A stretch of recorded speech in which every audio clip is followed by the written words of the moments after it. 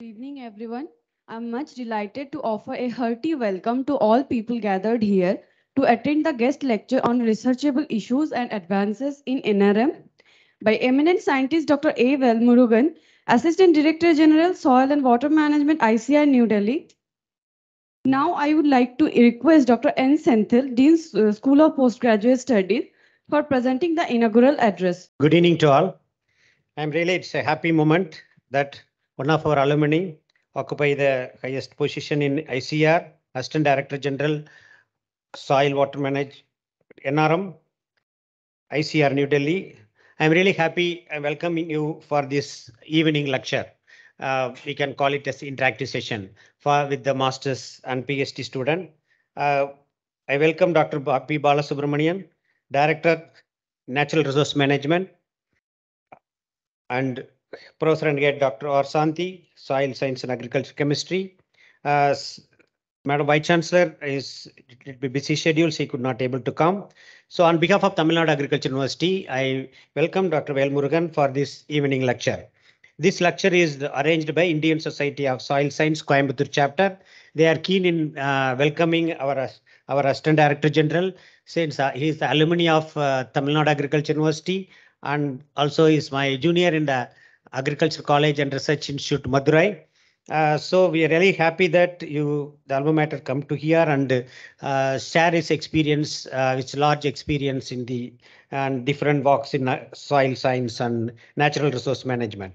I'm really thankful to the Professor and Head and Director for organizing this wonderful evening lecture, because always soil science and agriculture chemistry always respond whatever things which Dean PGS request, and they whenever the speakers come, they try to accommodate and try to arrange the lectures, because the Tamil Nadu Agriculture University want every experts visiting TNAU to make the interaction with the students, because they are the new generation of soil scientists and they should know the experience of the old generation, but not Velmurugan is not old generation.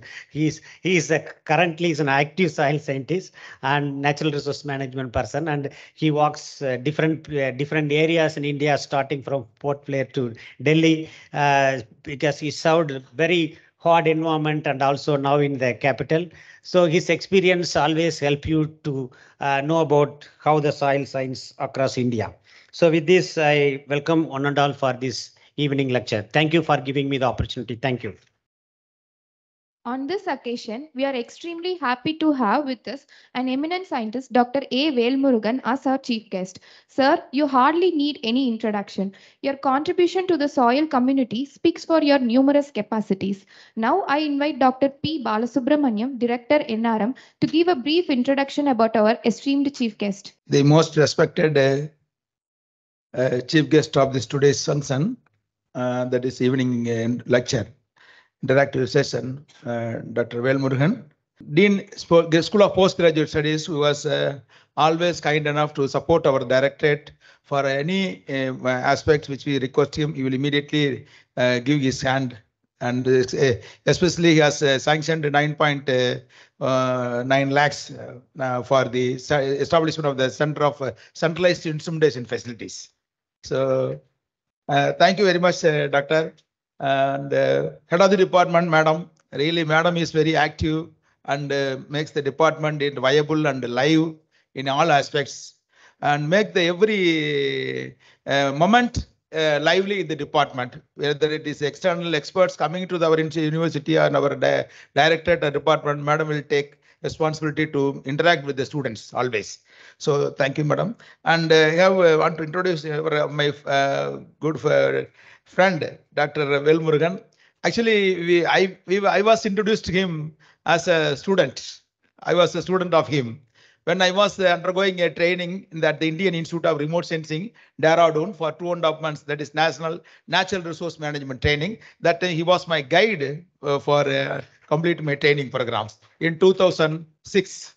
So from that day onwards, we were have a contact regularly. He was after that he was resigned that is ISRO, and he joined in ICR as a principal scientist, and he has worked at the Port Blair, Andaman and Nicobar Islands. So just want to give brief introduction of the speaker today. Dr. Velmurugan is Assistant Director General, Soil and Water Management, ICR, Krishi Bhavan, New Delhi. He has completed his BSc Agriculture at Agriculture College and Research Institute, Madurai, during the year 1988 to 92. And subsequently, he joined the IARI, New Delhi, for his postgraduate program, that is MSc AG, in 93 to 95 in Soil Science and Agriculture Chemistry. And in 1996 to 2000, he continued his PhD in soil science agriculture chemistry at IARI New Delhi. He had a postdoctoral experience with Dr. Latan Lal, Ohio State University, United States of America. He had an experience of as a scientist at the Indian Institute of Remote Sensing, Dehradun, and worked for 6 years. Later, he joined the Indian Council of Agriculture Research in 2009 as a senior scientist at ICR, Central Island Agriculture Research Institute, Port Blair. Joined, and later on, in 2022, he joined as the ADG, Assistant Director General, Soil and Water Management. The major contributions of Dr. Velmurugan are assessment and management of land degradation and water resources, organic waste recycling, utilization of bioresources and seaweeds, plant growth promotion, agro-ecosystem monitoring and climate change, and site-specific integrated farming system. He has a standardized and demonstrated raised bed system, paired bed system, farm pond with border dikes and rice fish system in a 210 farmers field covering 208 acres in tsunami affected land, besides popularizing salinity tolerant varieties covering 50 hectares of land. These landscaping methods are included in the state plan and Pradhan Mantri Krishi Sanjeev Yojana. He has involved in development of homestead-based IFS model in 36 tribal tablets and tablets at a core Nicobar, benefiting 200 tribal farmers. He also involved in development and designing of bioconsortia, biostimulant, solar dryer, and biomass spray dryer.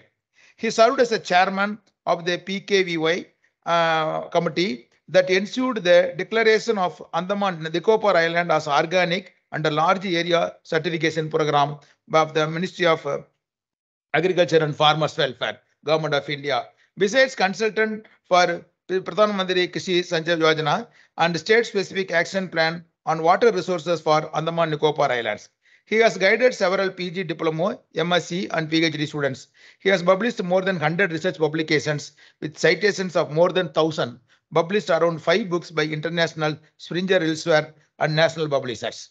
His contribution to the island agriculture and natural resource management is well recognized by ICR and Andaman Islands Administration. He received Rajendra Prasad Purushkar Award for Best Technical Publication in Hindi, Fakhruddin Ali Ahmad Award for Tribal Farming System in 2017, and LG and Commendation Certificate for Island Agriculture in 2016.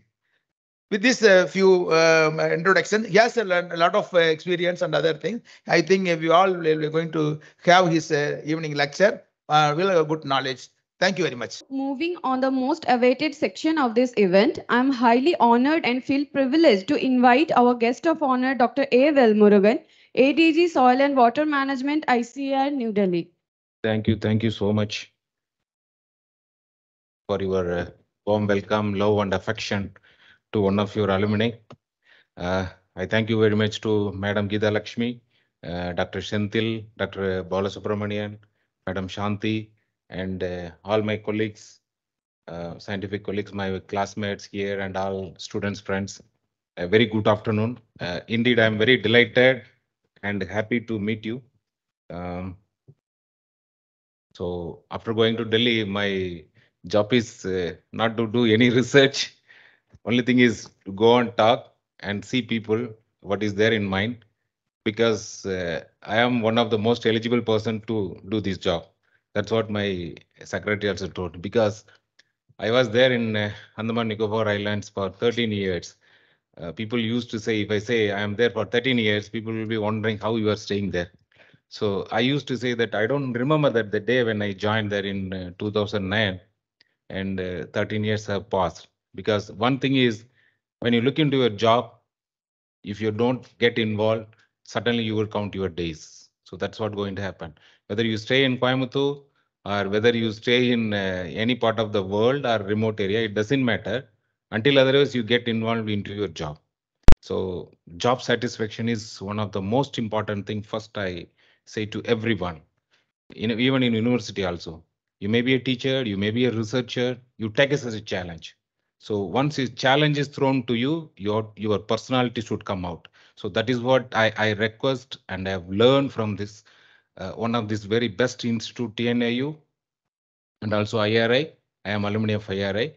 There are two incidents I just quote for your information, then I move into the subject that is given. I'm not going to give you elaborate lecture on what is soil and what is agronomy. You have very qualified teacher. We have very qualified dean and directors are there. Just we will discuss something of, I will share with my experience, which may be benefit to your students. When I look back my own career, how I have come and how I walked throughout my life, that's very interesting. Only point I will share you. After finishing my TNIU, BS Agriculture, I am average students. Madam is my first teacher, Dr. Shanti. Irene Vayamadi is my teacher. Dr. Sendil is my senior. Sarmila is my classmate. So we have Wonder Madam is my senior. So all my batchmates, seniors are there. So I am very average students. I am not very brilliant. But when I was studying in Tamil medium in school, I was the school topper. In Tamil medium, I was the school topper, but when I entered into the agriculture, at that time only English was the medium, so I was not so brilliant student. So I have to rely on two, three of my friends to get the notes, including Sharmila. So we get the notes and study. So this is how I started my career. But at the end of the day, when we were close to 3.4 and 3.5, we often meet with Dr. Sendil's room, sir, how to improve this.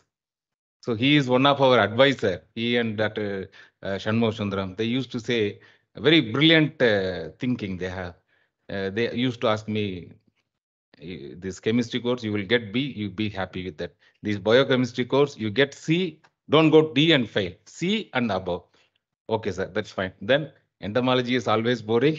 You take this course. So, son, what to do? How to get? You concentrate on extension. You concentrate on economics. So soil science, this course. Okay, Durraj Mudya, you are B only, confirmed. Then Mayalaga sir is there. 3+2 course, you concentrate. So this is the question. So they actually it was funny.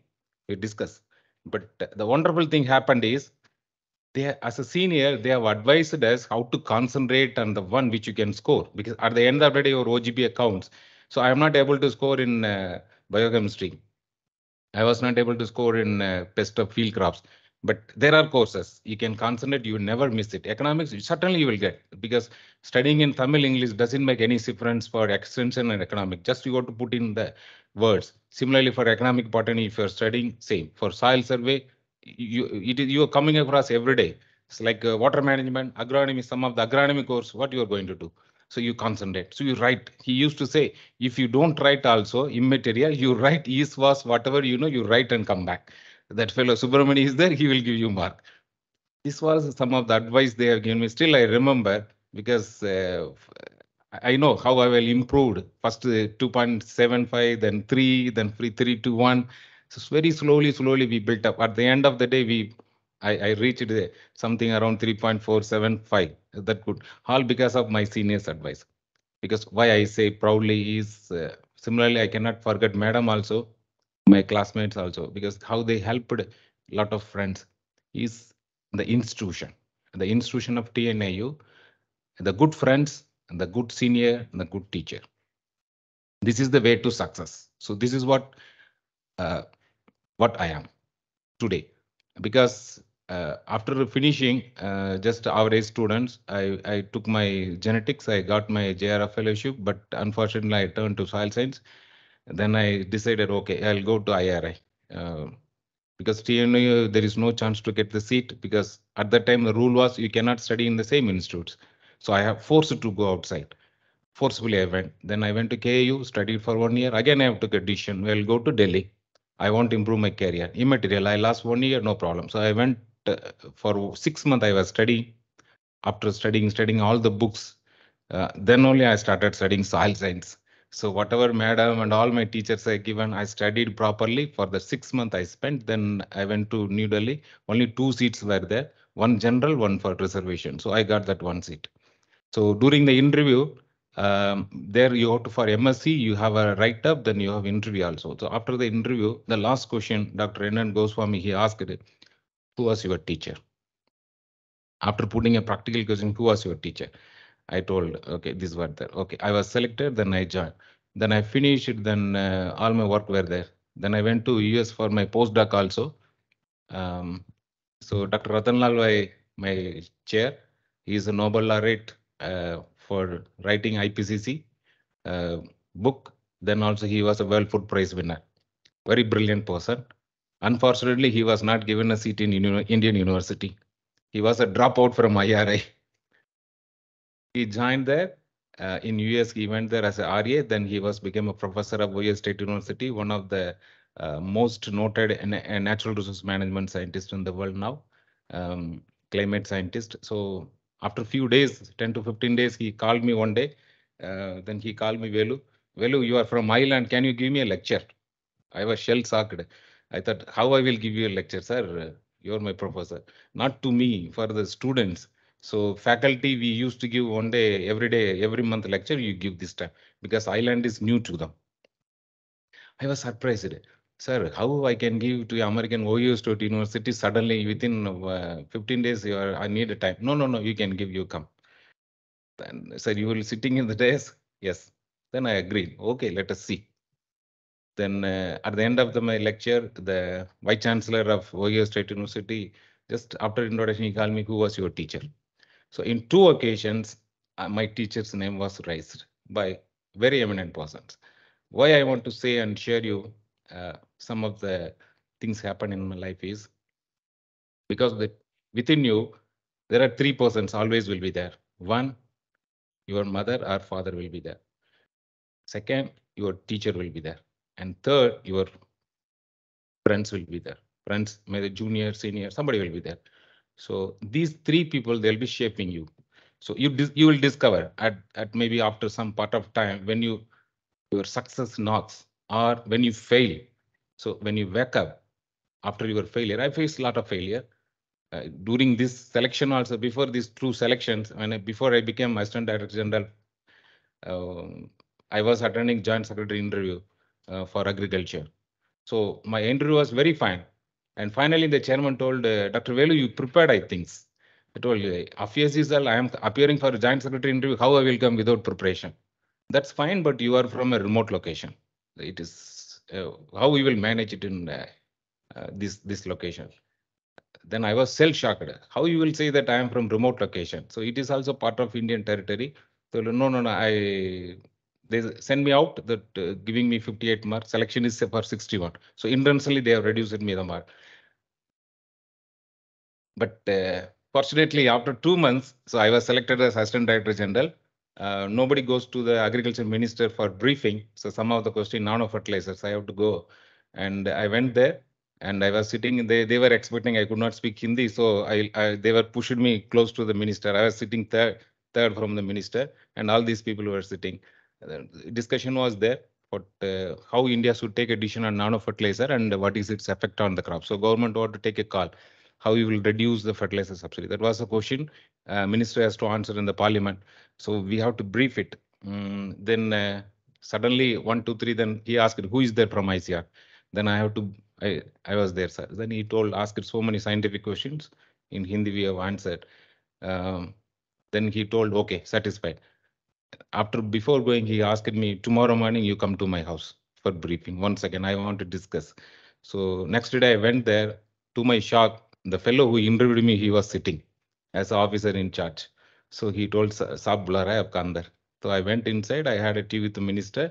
Then I have to appraise him. So this is what you have to answer in the parliament. He happy. Then I was sitting in the gallery. He went and answered in the parliament. Now also you can check in the parliamentary question. Nano fertilizer answer is there. Only I told only four lines. He was very happy. So why I'm saying the same fellow who interviewed me and rejected that you are unfit for a New Delhi post, he was just opening the door and he told me, Saab is bula raha hai aapka.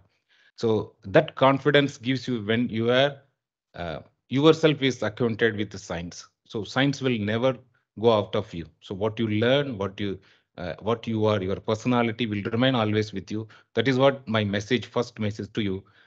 You have a good friends, you have a good surrounding, and you have good parents. You are lucky. Your life will go on. Whether you fall or rise, immaterial, that will remain with you. So that is what the science always tells us. Everybody's life is like this only. You just, if you remember, it will be there. So I owe my success to this institution in major part of my success, particularly the way I was built. That is very, very important. You may fail, you may succeed, but your built up and makeup is very, very important. That is what the institution has to provide. So I am fortunate to study here, and I was fortunate to have a studied good institution and all good surrounding. That's what very, very important for you. So my only and important suggestion to all the students is have a good friends, have a good teacher, have your time and fun with this institution. Enjoy your life, but have a target done the next day. Just next day, what you have to do. Only this much plan you have to do. You will enjoy and you will grow up in life. Otherwise, we study always. We blame the teacher, we blame the institution, we blame the political system. It is not going to help us. Never it is going to help us. Rather, you will waste your time, energy, mindset, everything will go. You will never become positive. Be a positive. If you're, this is the institution, this institution has seen very great people. Not only, I am very simple. There are a lot of administrators this institution has produced. There are a lot of scientists this institution has produced. I have seen in USA also. When I go around, there are some code words are there in this one. Uh, After a very hectic schedule, I went to a big shop. Then I was just scratching my head. What is this life? Very boring. So I came here. This very cold. Then if I use this word, suddenly the next fellow he told, "Sir, are you from Tamil Nadu?" He asked it. How you discover, sir? Just now my husband is telling the same. He every day he used to tell at least 10 times. My life, I am get bored of my life. This is the one word I used in Tamil. That lady came to me and asked, "Sir, are you from Tamil Nadu TNA? How did you identify?" My husband used to tell for every day 10 times at least this word I am listening. So we have become a very good friend in USA when I was there. So why I am telling is the things which always come with you is your identity. Second thing is your identity. How you want to be identified. Whether you want to be identified as a student of one institution or just you are addressless. So this you have to decide. So you built your relationship with the institution that you are studying, with your friends, whatever you are, whether you succeed or fail, wherever you go. This identity is very, very important. If you don't understand, you just ask any Sri Lankan, they will tell, they will cry. You have a land, you have a university, your own university, you study. I say, yes, I am from Tamil Nadu Girls University student. I will say and go and say everywhere in the whole world, I will say, yes, I am a student and alumni of this. But you ask Sri Lankan, you ask somebody from Israel, you feel it. Then you will understand what is the opportunities you have. So you have already identity. Maybe whatever, wherever universities you study in India, you will have identity of that institution. So whatever already built up in the university that you will be carrying. You go USA, you go London, you go Australia. I have gone through all these institutions in Frankfurt. I was talking in English. People were only Germans. So they were able to understand what I express. Why I'm telling you, identity is also very important. So when lot of people have contributed for the institution building, that you are carrying with you when you get this just a degree. It is not a degree. It is not a paper. You are carrying the identity, the built up um, um, um, what do you call legendary of that institution you are carrying. So that you have to contribute it back. So I feel that it's our time to give it back. Of course, Dr. Sendil and Subramani, they got a good chance to contribute back to the institution. I didn't get a chance because where I am joined, it is my eighth job in my life. Thinking that I will come to Tamil Nadu, I appear interview after interview after interview. Whenever I get selected, I posted North and North, and ultimately I thought I don't want to go to China or somewhere. So let us settle, stop here. So USD also I got one interview. I didn't appear. Otherwise, I should have landed in CSRO in Australia. So that's what my life is. It's your opportunities. You take it. So wherever you go, you learn. So this is what you have to, as a students, you have to first you have to learn. Don't expect that I will study, I'll come back to this institution, I will go only this job. Never make it. Only you build yourself.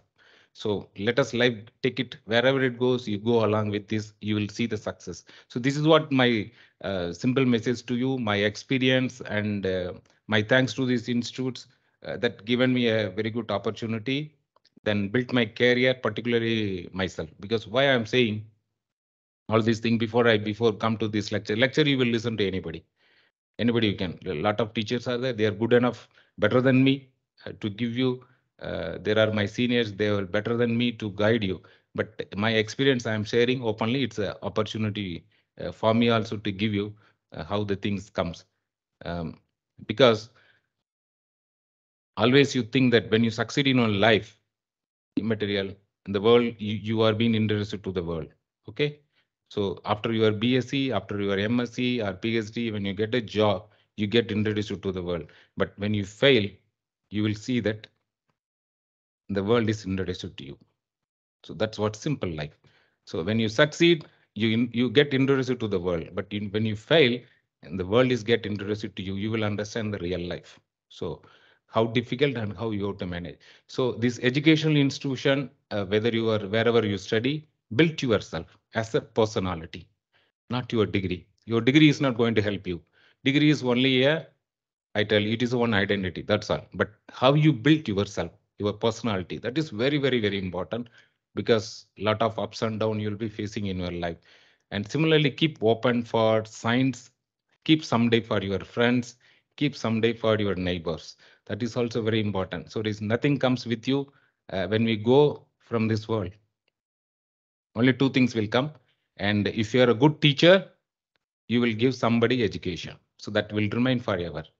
And second thing, if you are affectionate to your neighbors, that affection will remain. This is the two things will remain forever in the life. One is affection, another is education or science. Nothing will remain, nothing will say your name. So this is what my simple, from my experience, what I have learned, and this is what you have to carry my request as your elder. You consider me as your elder and alumni. That's all. A simple thing. So this should be there in your mind forever. Okay. This is what I want to share with you on this occasion. Thank you very much for providing this. And now I come to the subject of natural resource management. Being Assistant Director General for ICR for natural resource management, I supervise activities of soil, water, climate, or other related subject and other whatever it is unfilled in ICR. I used to see all these activities, research activities. We have 18 institution under ICR Natural Resource Management that we will look after all these activities, research activities. But at your academic level, this natural resource management also includes soil, water, climate, your agroforestry, agronomy, and soil microbiology, in fact. And finally, all these put together, maybe different subject you are seeing. But here it may be surprising to many of you why I am telling all these subjects which are available in a separate department. But when you are studying as a textbook as students, you have to study separate things. But at the end of your PhD program, you are a science student, agriculture student. Okay, so you will go carry a agro ecosystem. So we look after agro ecosystem also.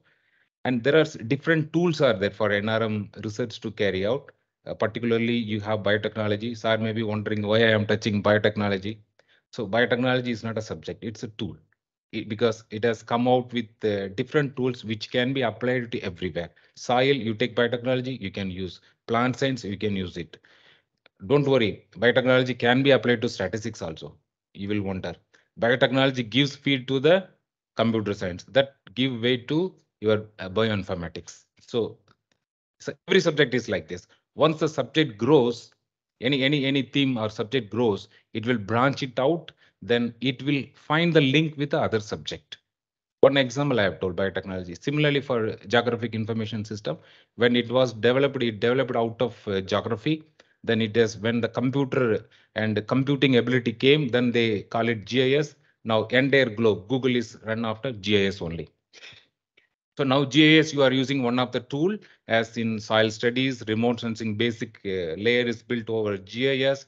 You take any distribution, now it has become population distribution, any nutrient use, crop distribution, crop diversity, all is built on your geographical distribution. That is georeferenced one. Once the moment you say georeference, it is a geographical information system layer will be there, above which you will build every layer, either it is soil, nutrient, water, or climate, everything can be built over GIS. Similarly, you take any other subject like statistics. Once it is a separate discipline, it is a branched out of mathematics. So once the statistics grow in its strength and able to solve several problems, then every subject took the statistics. Now statistics itself is not a subject now, because everybody knows it. Your own field, you know it. If you take crop genetics, you have separate statistics have come. You take soil science, separate programs have come, separate methodology have come. Similarly, you take ecosystem studies, your statistics is there. So why I want to stress is, any subject, if it is not able to solve the problem, if it is not able to see the challenge, it is not a subject at all. It is not a subject at all. It's just art. Art means have a boundary. If you draw art, so what will happen? If you write a poetry, you have a boundary. You have a boundary. Boundary sense in the thinking ability of the poet. That is the boundary. You don't know on what sense that fellow has written. Somebody put a beautiful art. You can imagine a different direction. Another fellow can imagine something else is there in the world. But subject science is not like this. It has to solve the problem. It has to address the challenge. So challenge in the sense it has to develop a question in you. So that is what this, particularly with reference to NRM division, you have to think. Whether you study agronomy, whether you study soil science, any subject, any science subject. So at the end of the day, when you complete your this thing, you will feel that you are not studying anything. But the moment challenge is given to you, your mind will start thinking. So how I will solve this problem? So it will come automatically. It will come. So the way you look into the things, you will have a set of principles how to solve it. If somebody says, "Sir, this is the soil. I am not able to grow tea."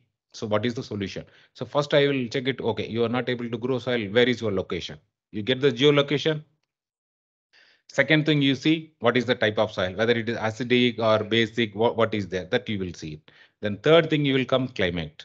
Okay, so this is what, nothing, just keep on thinking, it will come on your mind. So this is what your subject knowledge is very, very important. So a good NRM discipline subject means it should provide the base for thinking, analytical ability. Like what I told, statistics is a tool, GIS is a tool, biotechnology is a tool, microbiology is a tool, soil subject itself, a distribution itself, a tool to analyze a problem. So this is what first you have to think in your researchable issues. Straightforward, I want to map the soil. That is once upon a time. Maybe some 40 years before we thought that how to map a soil. So once you put the soil and all, soil map is ready for 250,000 scale. Soil map is ready. Now how we will study the soil? So distribution, now GIS have come. Now, remote sensing has come. Now, what you will do with this soil? Nothing. It ends there. Now you have to create the utility. That is what the subject has to analyze. So now you have a soil. Throughout soil map we have prepared. Now with this, what utility you can derive? Is it a really map alone? Now comes the user. You take the user, social angle, you put it. So if you put the social angle, for example, if a farmer want to grow certain crop, if now the government is changed, policy has changed, agriculture policy has changed. Now people want to know commercial agriculture. Now you have to go commercial. So if somebody wants, okay, I want to grow a sugarcane factory here. So I want to identify the sugarcane area. That fellow is looking at the information of soil where I can grow the sugarcane. Then another fellow want to put up one industry of groundnut oil. So where the groundnut is grown, maybe the crop is not there, but that fellow is ready to invest and make the farmer aware that groundnut is a very lucrative crop. So you have to identify the area where groundnut is grown. Now your information is very much important. How you will do? You have a map. With this map, we cannot solve the solutions. You cannot provide a solution. So we have to go into the digital world now. You convert this map into a digital format, GIS format, digital format, then user interface. So what information I am looking at the soil map, that information you have to provide. So this is called a thematization of your subject. You have a thematic solution. So the user you have an industrial demand, and you have a solution provider, you have a land use map for some particular theme. You have to extract the information. So you have to build a system in such a way that It gives solution to somebody's problem, soil information. So I want to identify groundnut growing areas. You should be able to give groundnut growing areas. At what scale? Where is the spatial distribution? What is the fertilizer required? Where it can be grown? What is the existing crop? Now, whether I want to change the cropping system or not. You see how many information is required for providing a digital information. So your map get converted into a digital. Now you want to provide a thematic information. So these many information you can extract. So now comes a GIS tool, that is data mining. So you have to mine the information, then you have to provide a thematic solution that is user liked information. So you have a user interface. So you have to identify the social profile. So if you are keep on doing research on soil science and making a survey, it is of no use for this world. It is of no use. Zamane chale gaya. The days are over. Now you have to provide a user-based system. But if you are able to build a system where sugarcane is grown and where the sugarcane crop can be extended by seeing a remote sensing picture, by seeing your GIS, if you are able to provide a solution, sugar industry will like you. I tell you. And in North India, even one village, 1 hectare, they don't leave because you have a factory located on jurisdiction. Maybe in Tamil Nadu, I don't know how it is there. If you go to North India, Maharashtra, UP, anywhere you go, you have a sugar industry located in a particular place. Surrounding maybe some 10-kilometer radius will be allotted to that particular sugar factory. He cannot collect sugarcane from the next area. Nobody will allow you because his crushing capacity will count down. So at that location, so what they will look for, each and every inch of land they want to utilize. They want to get the soil information. So I have given a consultancy by entire UP, Western UP, we have given a consultancy project, how we can expand the sugarcane area. Now, second question will come for a soil scientist, whether I can go for intensive sugarcane or I will take only one crop. So if you're able to make three-year rotation with 4 crops, one crop that fellow will get extra. So you have to develop a sugarcane variety, evaluate a variety where it fit into the short duration or it will come into the intercrop. So if you are able to provide this solution as a soil scientist, nutrient management, then you are providing another solution to that fellow. So what I am stressing here is you should be a solution provider at the end of the day. The once you do the research, what the industry demands, by looking at the figure, you don't get anything, but looking at the client, you have to understand the client. What he is looking, then you provide the research. So your research, any researchable issues in NRM, particularly soils, and should be demand driven. It is not thematic driven. So you understand your client, you understand the need, you understand the changing pattern of agriculture industry. Then you will come to know how you have to take a research. So if you are not adapting to this kind of changes, only you will produce the maps and thesis, nothing else. But when you are able to provide this in a mobile app, so you have to learn a little bit of mobile applications, you have to learn a little bit of GIS, statistics, social science, all is there in your educational program. Wonderful. BS Agriculture gives you everything in your bachelor. We used to wonder. So when you are a bachelor science from agriculture, you are better off. But when you are a master degree, you are not knowing anything. That subject also. Bachelor is BS Agriculture is one of the best discipline, will introduce every science into you. So you have learned everything. You have learned social media also, how to handle media. That also there. So when you are linking all these subject into the subject of soil science or environmental science, you will be able to provide a solution. Now the industry will look for you. Wherever you are, whether you are in Cuba, whether you are in USA, your science is same. You have to understand the soil. You have to understand the cropping system. You have to understand your client. Now put off your mind. You build a database. Then provide that fellow. You will be the most wanted fellow there for industry. Even after BS Agriculture, you can go and find a job. Why you have to look for a job? You can become a consultant. Become a consultant for a sugar factory. For 10 sugar factory, you take every factory. If you are able to expand at least 20 to 25 hectares of land in 1 year, you will be paid not less than 2 lakh rupees per year. I am telling. I got a consultancy of 10 lakh rupees. 10 lakh rupees I got consultancy. So this is the rate. This is the value of your brain. So you look for this kind of solution, change your outlook when you come out of the institution or university. What you have learned here is only tools and analytical methods and understanding. The world is real world is different. That is what we have to work. So we do science. Maybe the science can be converted into technology, but the technology has to go to the field. And the technology should address the problem in the field. So this is what you have to understand. You are doing a part of the system, entire chain. We have a chain of value chain is there. So you are studying only part, 1/3. Remaining 2/3 is there. This 2/3 you have to understand. Then only you will find your job. Now you will be very interesting to see that you can become a consultant anywhere in the world. People will like, even you can go to JS company, you can go your own consultancy company, you can start it with confidence, you can become advisor, you can be anything. But rest of the 2/3 you have to understand. Then you will realize what you can do. Take soil for other things. What are all the gap?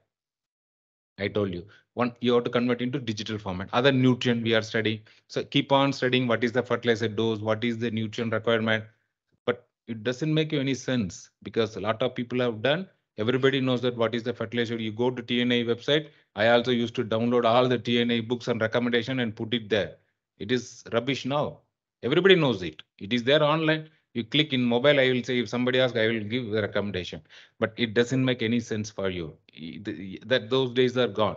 For our AO friends, they will have carrying a small book. We used to mug up rice. It is 80, 60, 60. For this crop, we used to study 40, 40, 60.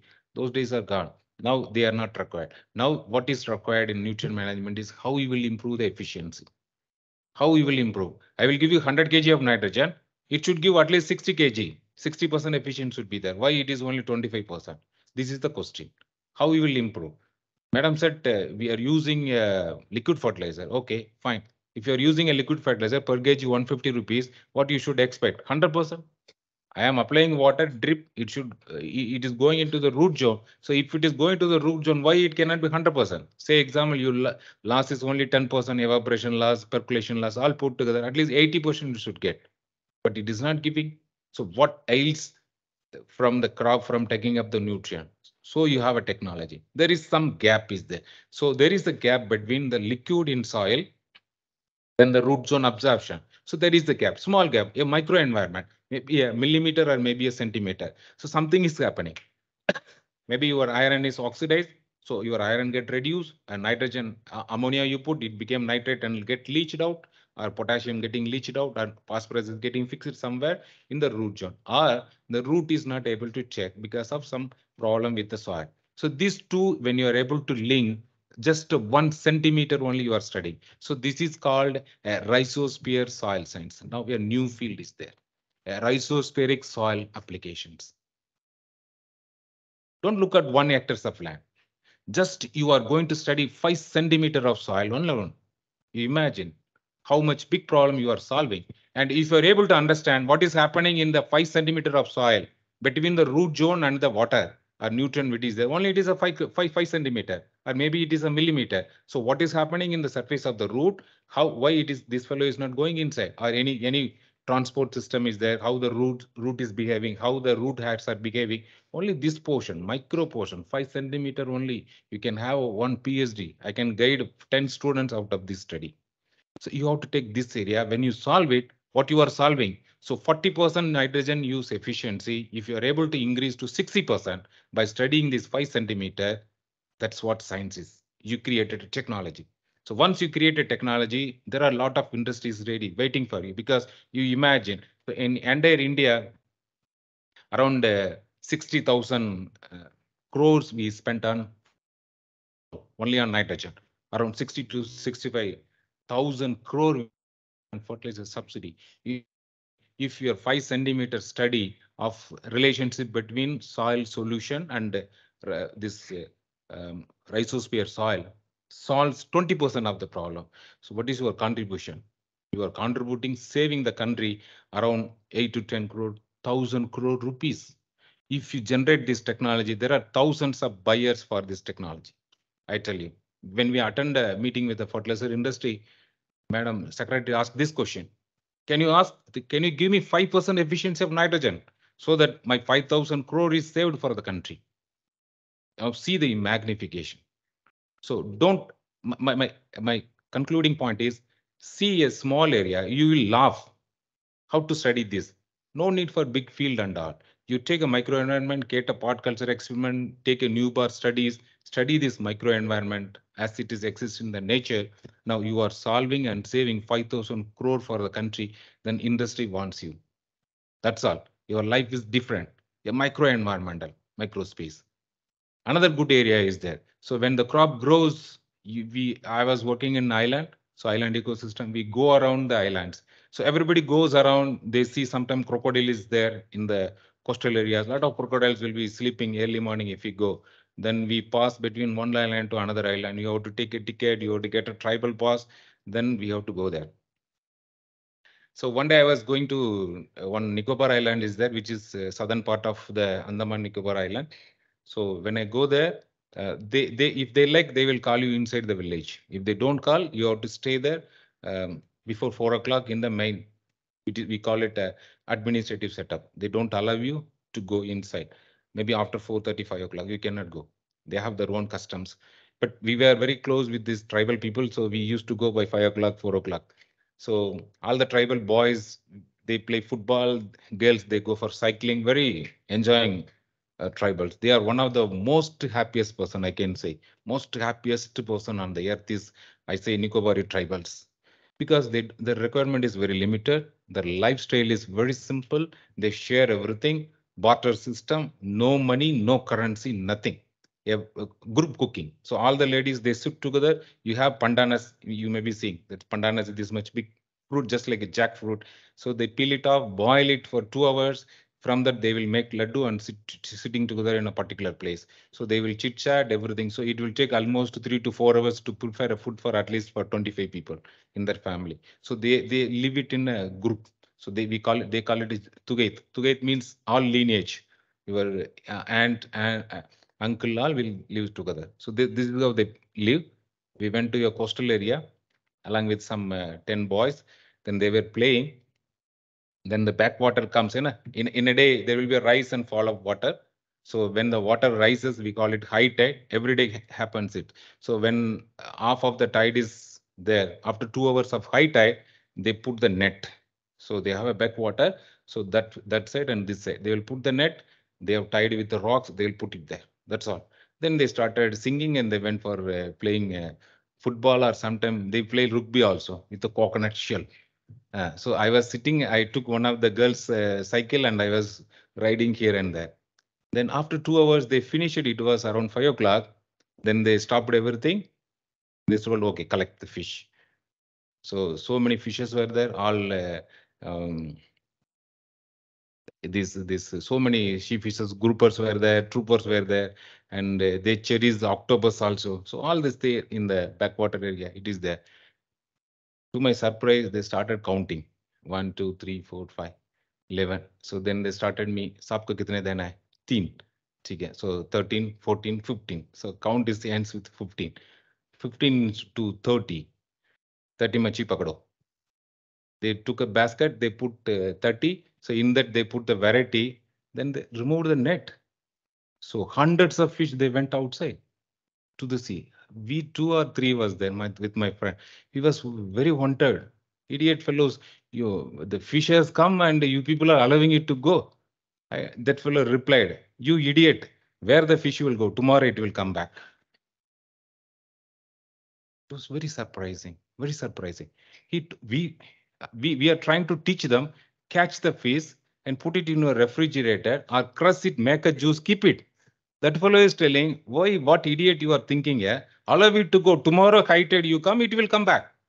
Where it will go? So tomorrow, maybe another fish will come. That fellow will not go alone. He will bring his own girlfriend, his own boyfriend. Everybody will come tomorrow. He will catch it. What is the problem? Nature is preserving. Why you have to catch it? There I have learned the self-content is the best way of life in entire world. And if you're understanding this natural principle, how this tribal live, that is a wonderful way. Wonderful way. Need not to store anything. Satisfaction. So this satisfaction is very important. But there I have learned two, 3 different things I have learned. Because why I want to stress is how they save the resource for themselves. If you have 14%, they will catch only 14. If they 15, they will catch 15. So resource that is called simple in the terms, its carrying capacity. So this is what your entire natural resource management is. Just you have to calculate the carrying capacity of that particular resource over which the population is dependent. And if you are not able to calculate carrying capacity, you will end up with a disaster. So same another area, we have Neil Island, where people will go for, most of the tourists, they will go for visiting this island. So one day there was a depression and no supply was able to go. So 1,400 people stranded there. And morning they could not take a bath, no water to drink, because 3 days the cyclone was static there. It was testing time for everybody. So between Port Blair and this island, there was a static of this depression. Nobody could able to go with the supply. 1,400 people stranded without food, nothing. So they are forced to eat coconut, boiled fish, then bananas. They lived with only 3 food. Then they learned life of tribal, how they survive there. So the meaning is we didn't calculate the carrying capacity of the island before we allow the tourists into the island. So how much water? So if you take the island, you have a coral base and below which you have a saline water. So when rainfall is there, so there is a lens, we call it a lens of water. So over the coral, you have a lens of water, a thin lens of water, maybe 3 to 4 meter water will be stored on the surface. So this is your drinking water availability. If you take, so the pressure gate will fall, so the seawater will come inside. So there is a seawater intrusion into the island coastal ecosystem. In addition to that, 1,400 people, human waste, where it will go? Where it will go? So it will spill over entire island coastal ecosystem. So this we fail to calculate. So your study is not only a subject or one particular matter. Your study is ecosystem. You have to go for ecosystem based analysis. Once you do a ecosystem based analysis, you will understand what is the carrying capacity of the natural resource. So that is what we have to study always. So if you are studying a soil science, don't look soil as a soil entity. You see soil as a soil ecosystem. Soil is an ecosystem. It supports innumerable microbial life. It macroflora, macrofauna is there.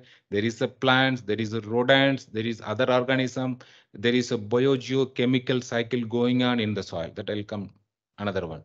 So you study soil as an ecosystem and you understand this, then you study a part of it. If you're not understanding this, that you are studying a part of it, you will never understand what is the other part is. So your science is incomplete. So you study as an ecosystem, you will be able to address a human component, you can address the economic component, you can address the social component. So if you are not having this idea, you will never do it. So your study has to be complete, or you understand that you are addressing a part of your larger ecosystem. So this mindset you should always carry in your research career, so that you will grow. When you grow in your life as a scientist, as a supervisor, just you will grasp it, what that fellow is doing. So this I learned from the tribals, how they manage the resource. And similarly, same when we are stranded for around 14 to 20 days. Once I was stranded in Great Nicobar. So I was going around. So on that day, uh, our chief minister, or our earlier chief minister Karnanidhi also died. So there was no transport. So 14 or 16 days I was stranded. I was roaming around the island with my two of my friends and one driver.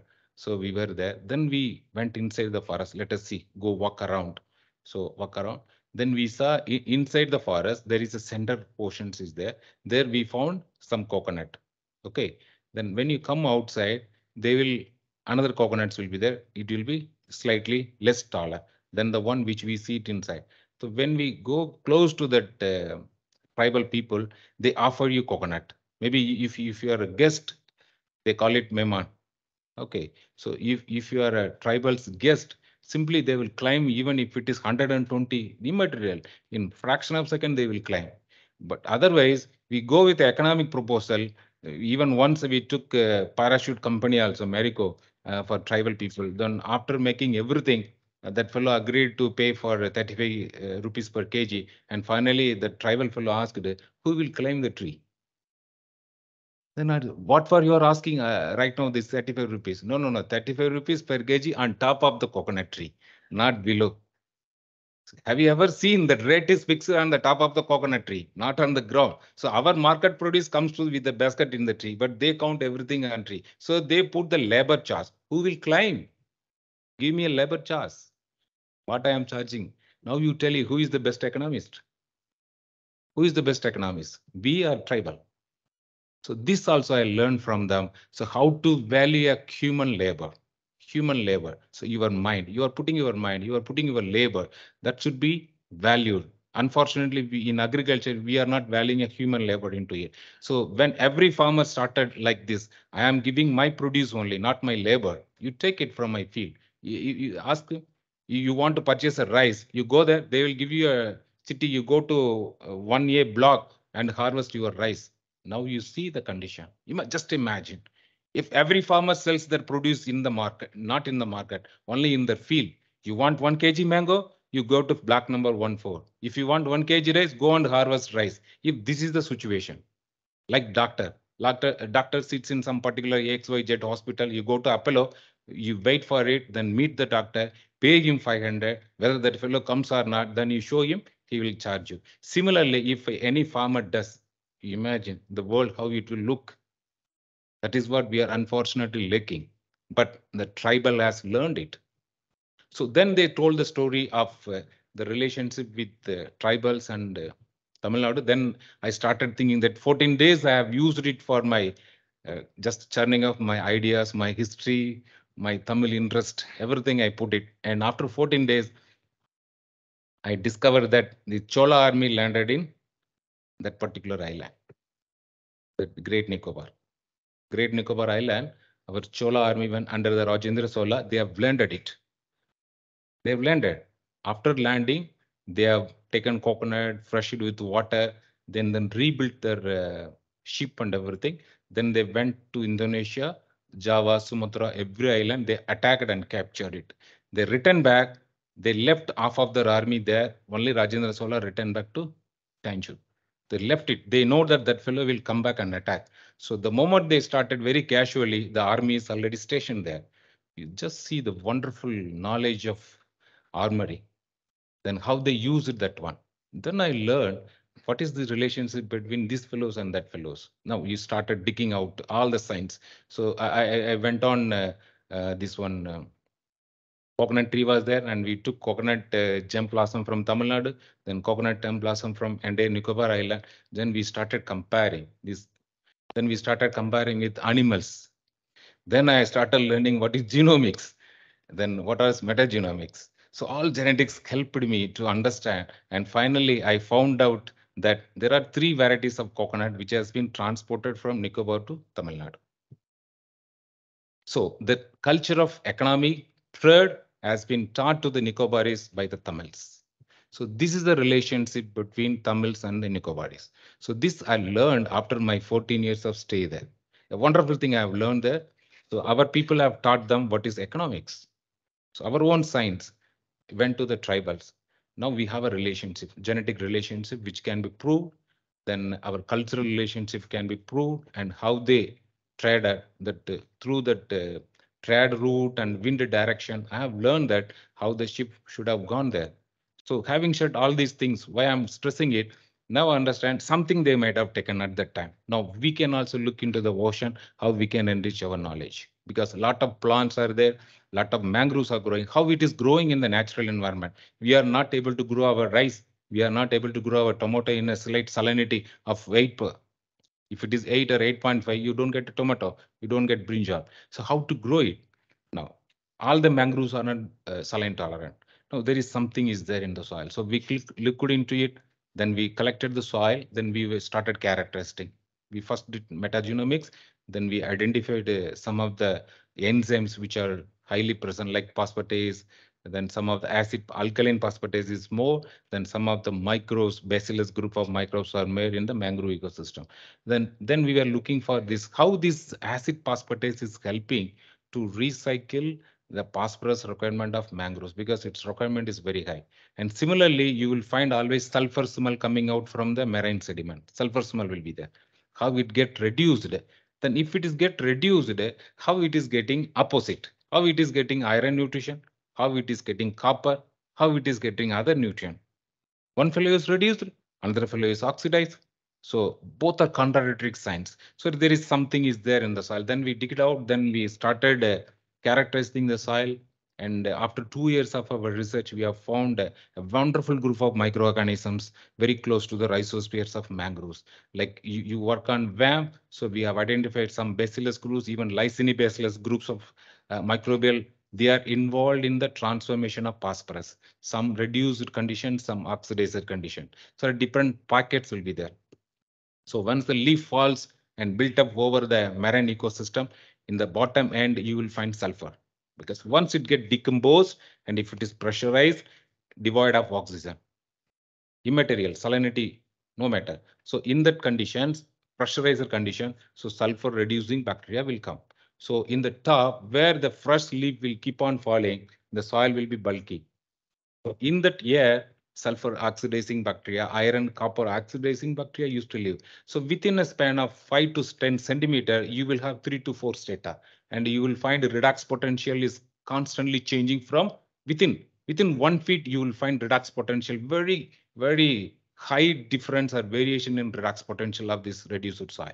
So this is what we have measured it. Then we identified for each interval of this redox potential and pH, we isolated different groups of microorganisms. So that has came a game changer for our research on soil salinity. So those organisms, when you put into the roots and seeds, it is not genetically controlled. It is environmentally controlled character.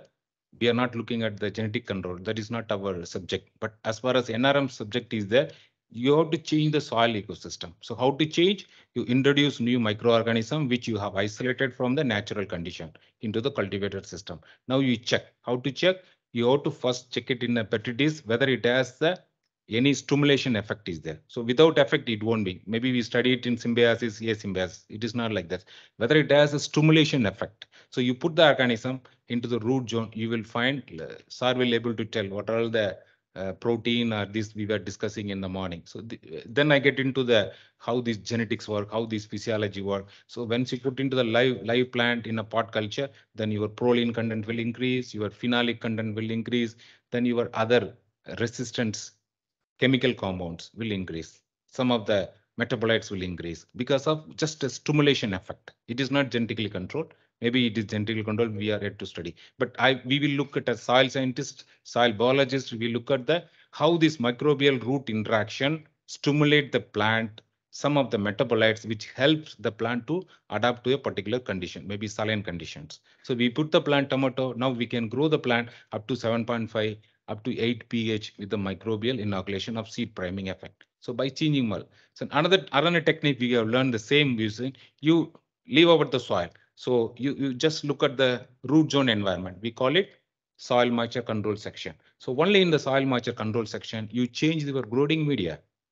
Why you are looking at the entire 1 hectare land? Just the root zone, you take it. Maybe half feet is required. You change the media with maybe some composted or coir material.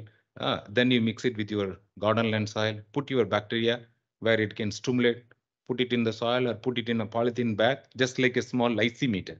It's a small packet lysimeter, polythene lysimeter. You put it, grow the plants. It will wonderfully grow. Instead of 1 kg per plant, I will get 800 gram. It's good enough in saline soil. So I imitate the nature. One. Second thing, I compromise yield, but yet I will be success in growing crop in a saline environment. So this is what you have to learn from the wild conditions. Similarly, a lot of wild plants are there.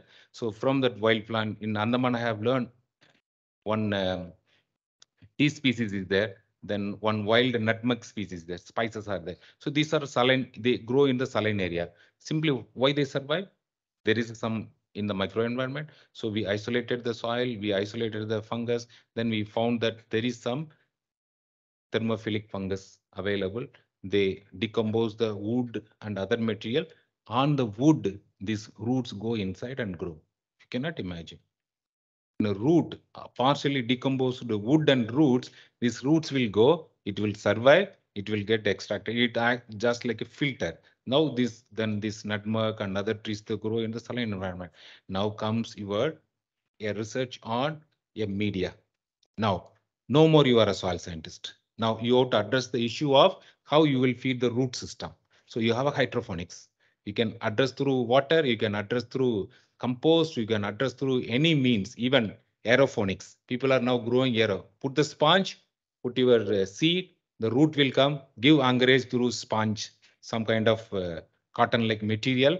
Now only you feed the nutrient. So how to solve this issue? Now, no more you are a soil scientist. You have to provide nutrient into the soil root, plant root system. This is also part of your science. So no more you are a soil scientist. Now you are science providing growing media. That's what the definition of soil science. Is it not? Soil means the one which provide anchorage, the one which provide media. So now why you are looking at only mineral composition of soil? There is the organic component. We fail to forget because we study normally 45% mineral composition, rest 5% is organic component, rest 50 is air and water. So this is what the general composition. So you leave about 45%, take only 5% of organic component. You make it a media and allow the crop, support the crop to grow. So this kind of research is very much important for addressing arid zone, semi-arid zone, and climatically vulnerable zone. Like you have a Ladakh, you have Kashmir, you have entire Rajasthan, you have a desert is there.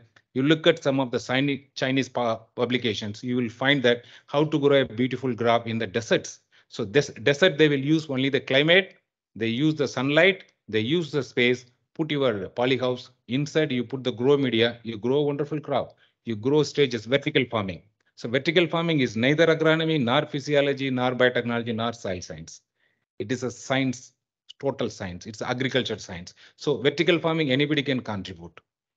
There's a challenge. So China is growing. Now Mongolia is growing. Now that same technique, people will put it like photovoltaic system. So photovoltaic system means you harvest the sunlight by using a solar panel, below which you have a shade will be there. So in the shade, in the desert area, so it will reduce the evaporation, evapotranspiration. So under which you can grow a crop like shade loving crop, where your water requirement is very less. So your water productivity is more. So you are artificially providing a shade for a particular crop. Now you are harvesting solar radiation, now converting into electricity. Now you run your polyhouse. Keep a cool. Maintain the aeration and circulation in the daytime. Night it will be cool enough. So you are growing. So outside one crop, inside another crop. So your system is driven by your solar energy. Totally a natural energy harvester in a desert area. So this is how you have to think, and this is called a photovoltaic agriculture, a fully 100% commercial agriculture. So you have to think in this line that don't think soil as only growing media. Take the definition. If you're providing a growing media, it is also soil science. And if you're providing the best natural environment, that is also natural resource management. If you're growing a crop, able to grow a crop in a vertical farming, that is also agronomy.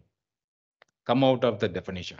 Definition is there only for UG courses, just to understand. So once you understand, you have to come out of that box, then you have to do how we can solve the issues. So these are all the some of the issues and the other things you have. Another issue is important is climate change.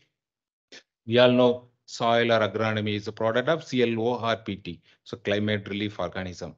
Do you mean that all are static? Never. So climate is changing, time is changing, organism is changing, relief is changing. So everything is changing. Now then how your definition will remain same? How your soil will remain same? So all are not all the five are dynamic. How your soil will be remain same. So it is also dynamic system. So when you say you dynamic, it is not that climate change alone, land use change. That is also dynamic.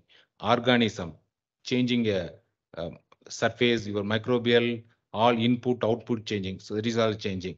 Topography is remain. It is not also static. It is also changing because of erosion, because of human intervention, leveling, sloping, terracing. So all this engineering part of your agriculture, we call it soil water conservation. So by conservation of soil, you are changing the topography. You are changing the dimension by which the root penetration is there, by which the water penetration is there. All we are changing. So this is a wonderful area where you can do a research by keeping other things in static condition. Only I change the climate, how it is going to affect my soil nutrition, how it is going to affect my other things should be static. Or you change the relief, keep other thing in constant. A wonderful science will come out. That is, you have to build a phytotronic facility. You built a phytotronic facility. Don't think that it is out of soil science. Don't think that it is out of agronomy or climate. It is a natural resource management. How you address. So keep some 4-factor static, vary 1 factor in a small phytotronic facility or in a small incubator.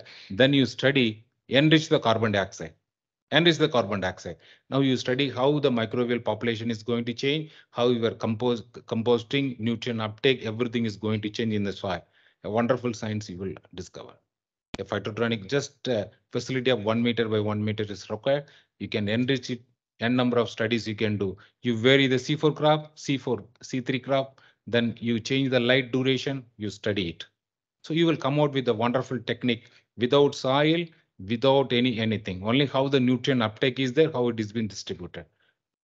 Over and above, even at the higher level, I tell you, we have also conducted one experiment that space technology has come now. So that also you will be laughing if I say, can you grow crops in moon? Can you crop grow in space? Have you ever thought of it? Whether we can grow it or not? Is it possible? One is oxygen is not there, so we cannot grow. Then okay, if I am able to provide oxygen, what else is not there? Gravity is not there. So in a divide of gravity, how the root will grow? So it will be callus formation. One thing. Second thing, this all the plant take nutrient against the gravity. Against the gravity. Flower comes when GA production is sufficient enough. GA production is sufficient enough when your temperature is for a photoperiod. We call it a photoperiod effect. But in the moon, in the space, photoperiod, you cannot define how you will grow the crop. There are certain crops you can grow like green gram. Green gram is one of the wonderful crop. It produces a lot of oxygen when you provide the sunlight, but it can grow and mobilize nutrient against the gravity. Against the gravity. Even if it is there or not, it will grow. So this is what science. So we have learned to do research when there is a gravity. Now you think you can do a research without gravity. This is what American thinks. This is what NASA thinks. So you can grow a crops in moon. You look at the challenge, not only water, other problems are there. Now this I am talking something on space, not like that. You come back to Earth. Now there are a lot of places on Earth where the gravity effect is minimal. Like if you go to Trivandrum, almost close to negligible. That is why Tumba station is kept there, where the gravitational pull is less so that rocket can propel. That is the one of the ideal place. Another one I am telling, it is only gravity, but the entire world magnetic field concentrate on one particular place. You know, where is that place? Where? Where the entire world magnetic field comes to a halt. Yes, it is in Chidambaram. Chidambaram Sri Ranga temple, where the dancing Shiva is there. That is the point where the entire world magnetic field gets in one particular point. You see how our forefathers have imagined the magnetic field. And similarly, you can do research on magnetization effect on crop plants. Gravity on the crop plants. So gravity on nutrition. Maybe today it look like foolish. Maybe it look like foolish, but you are giving food for the future. So this is what we have to think. When there is no water, how you will grow the water? Only by spraying water. We go for not only hydroponics, but you have to go for maintaining only RH, relative humidity, and observing the water and providing the solutions. Like from here, you just suck the water, compress it just like your refrigerator, and provide the water, recycle it. So in a zero water condition, in a limited gravity, how we can grow the crop? If you grow this crop, if you are able to succeed, Israel is there to pay any amount of money to pay you and purchase the technology. And there Europe is waiting, and there Siberia is waiting for your technology. So you do research for the sake of science, but you sell the technology somewhere else where the people are demand. So your client is not in Tamil Nadu, your client is in their world. So this is what you have to think when you do research. When you come, you have to come out of the technology where there is a buyer, where there is a solution, there is a challenge, you can address the solution, like water, like gravity, like magnetic field. So all will have effect on your crop growth and nutrition movement. This you can study. Because you may be wondering why we are talking about magnetic field effect. We are talking about water stress. So it's all some high profile studies. So Sir was telling some 15 years back, if somebody goes outside, they will say like a child, people will play with your helicopter, automated helicopter. Now it has become a drone. Now drone is going to drive your applications. Like this, when you have a science, when you have a solutions, there will be a techter. Maybe after 5 years, there will be a techter. So this is what you have to think. New technologies, maybe a dry soil, you take it, maybe you take a highly rocky area, how you can make a drill. Then in the drill, you can put your growing media and you can grow. So entire Maharashtra belt where the basaltic is there, so they will be growing. Or else you go for bioremediation. So lot of sand mines are there in Tamil Nadu. River sand is being mined, rocks are being mined, and mountains are being cut. How you will rejuvenate back again?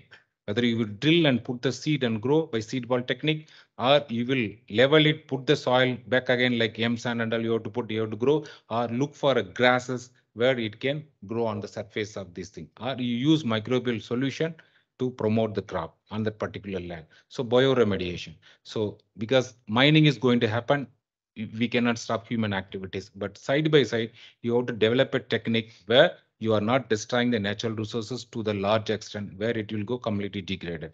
So side by side, if you are providing a solution, there are a lot of mine companies are there. They will be paying for you under Corporate Social Responsibility Act. So there is a corporate social responsibilities there where every company has to spend money for a research and development of their land that they have spoiled. So now, some 2 months back, we have attended a meeting where this Tata Steel, JHL, then another two government, Tiscal and other companies, now they say they have accumulated something around 10,000 tons of this basic slag, steel. So when you produce a steel, the raw material, the waste comes out is calcium phosphate along with chromium. That is the very big problem. Chromium and nickel will be the heavy metal available. So there are 10,000 tons of material they have assumed. So government told them you stop steel production because you guys are producing more waste than the steel. So you stop it. So some of the companies, they are importing steel instead of producing steel. So government under Social Responsibility Act, you dispose, then you go for a steel production. It is stopped. So they are paying around 25 crores to our ICR system. NRM, we are leading that project. So we are given to 4 or 5 institutions how we can solve this problem. So how calcium phosphate can be dissolved. So phosphorus can be separated, calcium can be separated, used as liming material, phosphorus can be used, and how to accumulate the chromium by bioremediation. So industry, a technology grows, but side by side, they generate a problem. So you have to just go what these fellows are creating. So instead of doing research on fertilizer ratios and all, you look at this problem, what industry is doing, what they are providing, what issues they are creating, challenge you are creating. So this is their waste is your challenge. Your challenge is your science. This also you can solve and you can generate a technology right this moment. If you're able to solve this basic problem, I can get you more than 100 crores for this institute. Tata Steel is ready to pay more than 100 crore if you are able to solve this issue. One is you are producing phosphorus, another liming material, you can use it. So look at the industries also, similar industries, what waste they are generating. Waste can be recycled, like your water, wastewater recycling. Like every city, urban area now they are going for wastewater. So what they will do, there is a heavy metal problem, there is a microbial load problem. So how you can solve as a soil scientist, as a chemist, don't look at soil alone. You are chemistry also. You have biochemistry, you have basic chemistry, you have chemicals, then you have agriculture chemistry. All these courses are taught for you.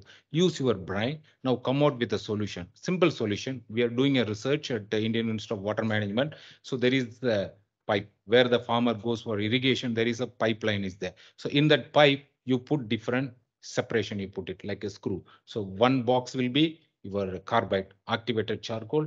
Then another box can be sand. Another box can be heavy metal remover. Then another box can be a microbial oxidizer. So the water will come, stay for a while. These microbes are highly charged. They will only you have to provide oxygen. So once you provide oxygen, so all the reduced metals will be oxidized. So it will become intox, not toxic. Other heavy metal, You apply some magnetic field, then you have electric field, you remove it. So it will have circulation system. So when you go for a fast circulation, people, you see how people are imagining. So water comes, you design a pipeline in a such a way that it will give you, you take the potential energy, store it, comes down, then spiral it. Once you spiral, it will give you effect of centrifugal effect. So by centrifugal effect, so heavy metal goes up, then other compounds, lighter compounds will be down. So you remove by just a funneling. No need for precipitation, just a spiraling effect. Raise the water level, increase the potential energy, allow it to move, make it to spiral. So that speed itself will take care of heavy material and light material. So from the center, you will absorb the water and rest will go to the forest storage tank. A simple design, one fellow has designed it. So still the institute is going on. So wastewater utilization itself, one of the wonderful area of research. So a lot of things has to be addressed. So if you are out of 4 or 5 filter, I told, put all the filter together, then you will identify. You can just a MSc student, you design only one filter. That is enough. You will be paid crores of rupees from the industry to purchase this. How much wastewater we are generating every day. So one way you are solving the issue, another way you are generating water for agriculture. So these are all some of the future research need in NRM discipline you have to work. Other than this, last point I want to make is, so when you study here in the institution, the only fellow who can answer all your nonsense question, whether it is foolish or whether it is intelligent, is your teacher. You put them in stress. Don't allow your teacher to put stress on you. One exam. So teacher can put you stress only during exam, but you can put teacher into stress every day. Every day you can put a stress. If you're a quality student, ask them. Let them go and refer and answer tomorrow. Why you have to worry? When the teacher takes a class, you ask how oxygen is, this iron is oxidized in a reduced environment. So teacher will be very worried. It is the problem for my career. Tomorrow I will answer. They will go refer. They know how to do it. Easy. Then they will give you a clarification. But this all happens when you are a student. Now I cannot ask. So I cannot search this thing. So your basic analytical chemistry has to be very strong. What you are calculating is very strong.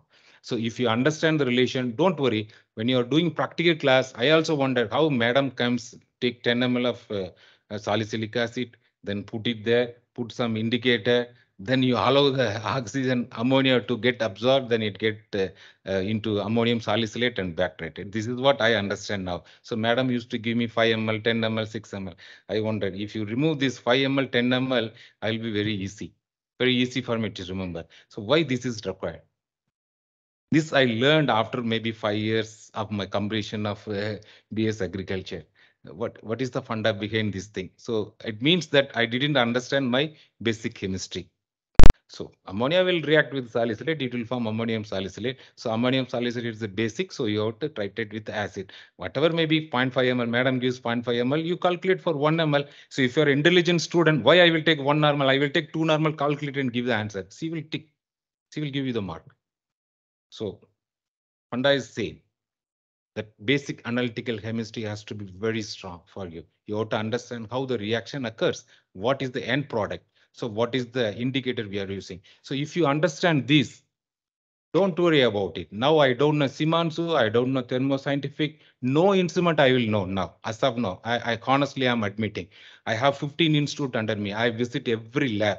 I am very fully students of all this instrumentation, but I am very confident of my basic science. I will go and ask this question. Okay, you are titrating, your machine is giving this result. So only questions I will ask, used to ask them, what is your standard? Simple. That fellow, you will cut that fellow. Standard, what standard, sir? Against what you are measuring? You have thousands of instruments. Okay, you feed it, it will give the number. What is that number? Against what you are measuring? So science should have a scale. Is it not? So against what you are measuring? Entire universe, we are measuring by reference point. You don't, you know this? Against hydrogen, you are measuring entire thing. We forget it. What is the molecular weight of hydrogen? Something 1.000 something is there. Who has so far measured it? If any weight or balance is said to measure it, Avogadro number says 6.03 into 10 power 23. It's the assumption. Nobody has disproved it. Nobody has proved it. It is an assumption. But complete assumption that one wonderful fellow this mentally put the table by putting the number. You may be knowing this periodic table. So periodic table will make you a wonderful chemist in the world. Just to know that one page, this I learned after I completing my MSc. So I started mugging up all this periodic table. I understand what is this. All then I realized that this in the 10th class itself we have studied. In the chemistry class, madam was shouting. Thuraraj Mutia was telling the same question. Arey, yeah, atomic weight divided by this, you will get equivalent weight. So once your equivalent weight is different from your percentage solution, how to calculate KNO3, what is the molecular weight for K and molecular weight? This I have learned after 5 years. Once I look at the periodic table, then to my wonder again, that periodic table was set in something around 1885. 1 century ago, one scientist has put that table. So that table is enough to make you a scientist. You just look at this periodic table, how it has been arranged. Many of us don't know how to calculate. That periodic table, you keep it in your pocket and see every day you will able to solve so many questions, so many reactions, so many equations you will solve. So once you understand this instrument is nothing. So you are measuring, say, spectrophotometer, you are measuring something against what? And you are measuring the length against what? What is your scale? So you are measuring nitrogen, what you are measuring? On equivalent basis, you are measuring. Nothing else. So 1 gram of my titer value is this much. So this much is consumed. How much my nitrogen is calculated? You bring any machine, I will question it. I will verify it. Simple. You take a water, you put it any machine, even if it is a faulty machine. So my teacher has taught me how to measure, use a fault machine, a pH meter to correct it correctly. So you take everything normal value, repeat it, or you take a neutral, what you call distilled water. You repeat it with the distilled water, repeat with the same sample, you will get error mean square. Plot it. You put actual value, minus it, you will get the actual value. Simple. How many of you know? I will catch you how accuracy your machine is there. So this is what right now my job is there, going and fault finding every institution. So I'm very humble and simple, but I ask 1 or 2 questions: how you are measuring, how your machines, whether whatever company it is, what is your basic principle? Sir, this is the laser operated machine. All these things I know. What is your result? What is that number? Whether it is a digitally transformed number, or it is a reference value, or it is a quantified, or it's a gravimetric measurement. What you are doing? None of them able to tell, even scientists. You just ask them how you are measuring. Are you using gravimetric? Are you using an equivalent basis, or you are measuring a scale, or you are measuring a transparent property of light? That is light penetration, that only your spectrophotometer functions. With reference to 0, how your penetration is there. The concentration is calibrated. It is not actual. It is not actual. It is a calibrated value. You don't know this if you are how it is getting calibrated with spectrophotometer, you are no more. You are not required. But if you understand this principle, now n number of companies are there to pay you at any amount. You see, in your own university, you have a smart machine. Somebody is sitting, he is electronic engineer. He doesn't know the chemistry, but you are the chemistry. Then if you know how this basic chemistry functions, what is the end result, that is enough for you. Electronics, you will learn. Electronics, you ask what is the button, where is the switch, how much electricity, how the battery functions, how the output is there, what is the output related to, what is the intensity. Simply you put the equation, you will get the value. So you will be one of the most important paid chemical engineer required for the industry. Tools, equipments. So all the basic principle is based on your analytical chemistry. So analytical chemistry research, if you're able to produce some extractant, if you're able to provide some solution analytically, how you make it an instrumentation? Or if instrumentation is at fault, how you will solve it? If you don't know the basic of analytical chemistry, you are not there. So this is also one of the wonderful area of research, which is most advanced countries. They take it up. With that, they encash the money. They are pay. You see the machine, CH analyzer, they are coming around 35 lakh rupees. What is there inside? Nothing. They oxidize it, get the atomization, then they measure it with the laser beam, then intensity is measured, they give the value. This is what they are doing. We can build a small 1 feet machine. We can also build it if you understand how the atomization is done. That's what your entire CH analyzer, for which you are paying 30 lakhs. So if you are able to solve, if the fellow says that I'm not getting the reading, my reading is very less, then you just see the organic matter, do it with the wet digestion method, identify, okay, it is 2% solution. Now you expect what is the machine has to give the reading, what is the error. So once you locate the error, you will identify where the error is there. This, that chemical engineer, mechanical engineer will never do, and never he will understand, because he will see only the electrical beam. But being a chemist, you know the basic science behind it. Carbon is oxidized. So what is remaining? That you are back titrating and estimating on equivalent basis. Don't look at it. You are on back calculating on equivalent basis. You are estimating. If you understand, you look at the machine. What the machine is doing? It is atomizing all the carbon, putting the beam. So how much atom is there? That much is reflected, and remaining will come. So with reference to the zero, we are measuring. So this is the principle. Now you do it 3-4 sample, wet digestion, then put it in the machine. You measure it, identify the difference.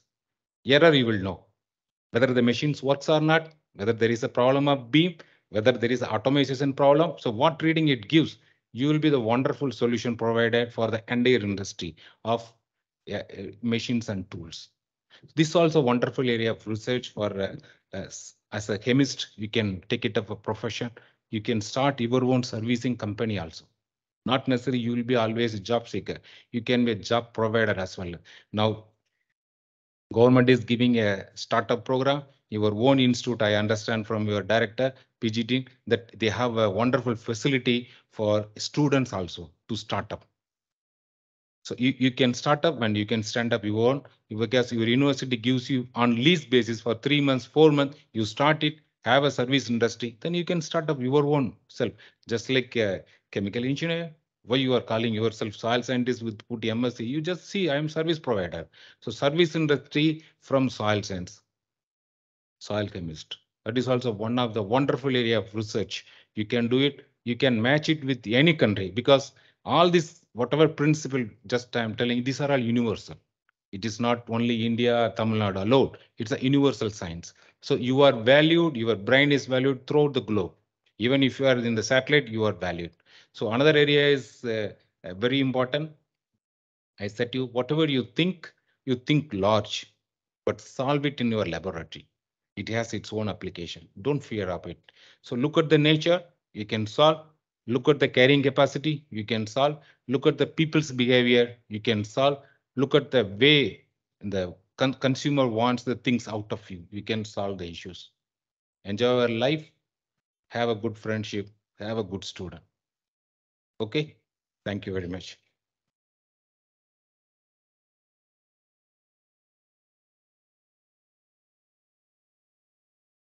Thank you, sir.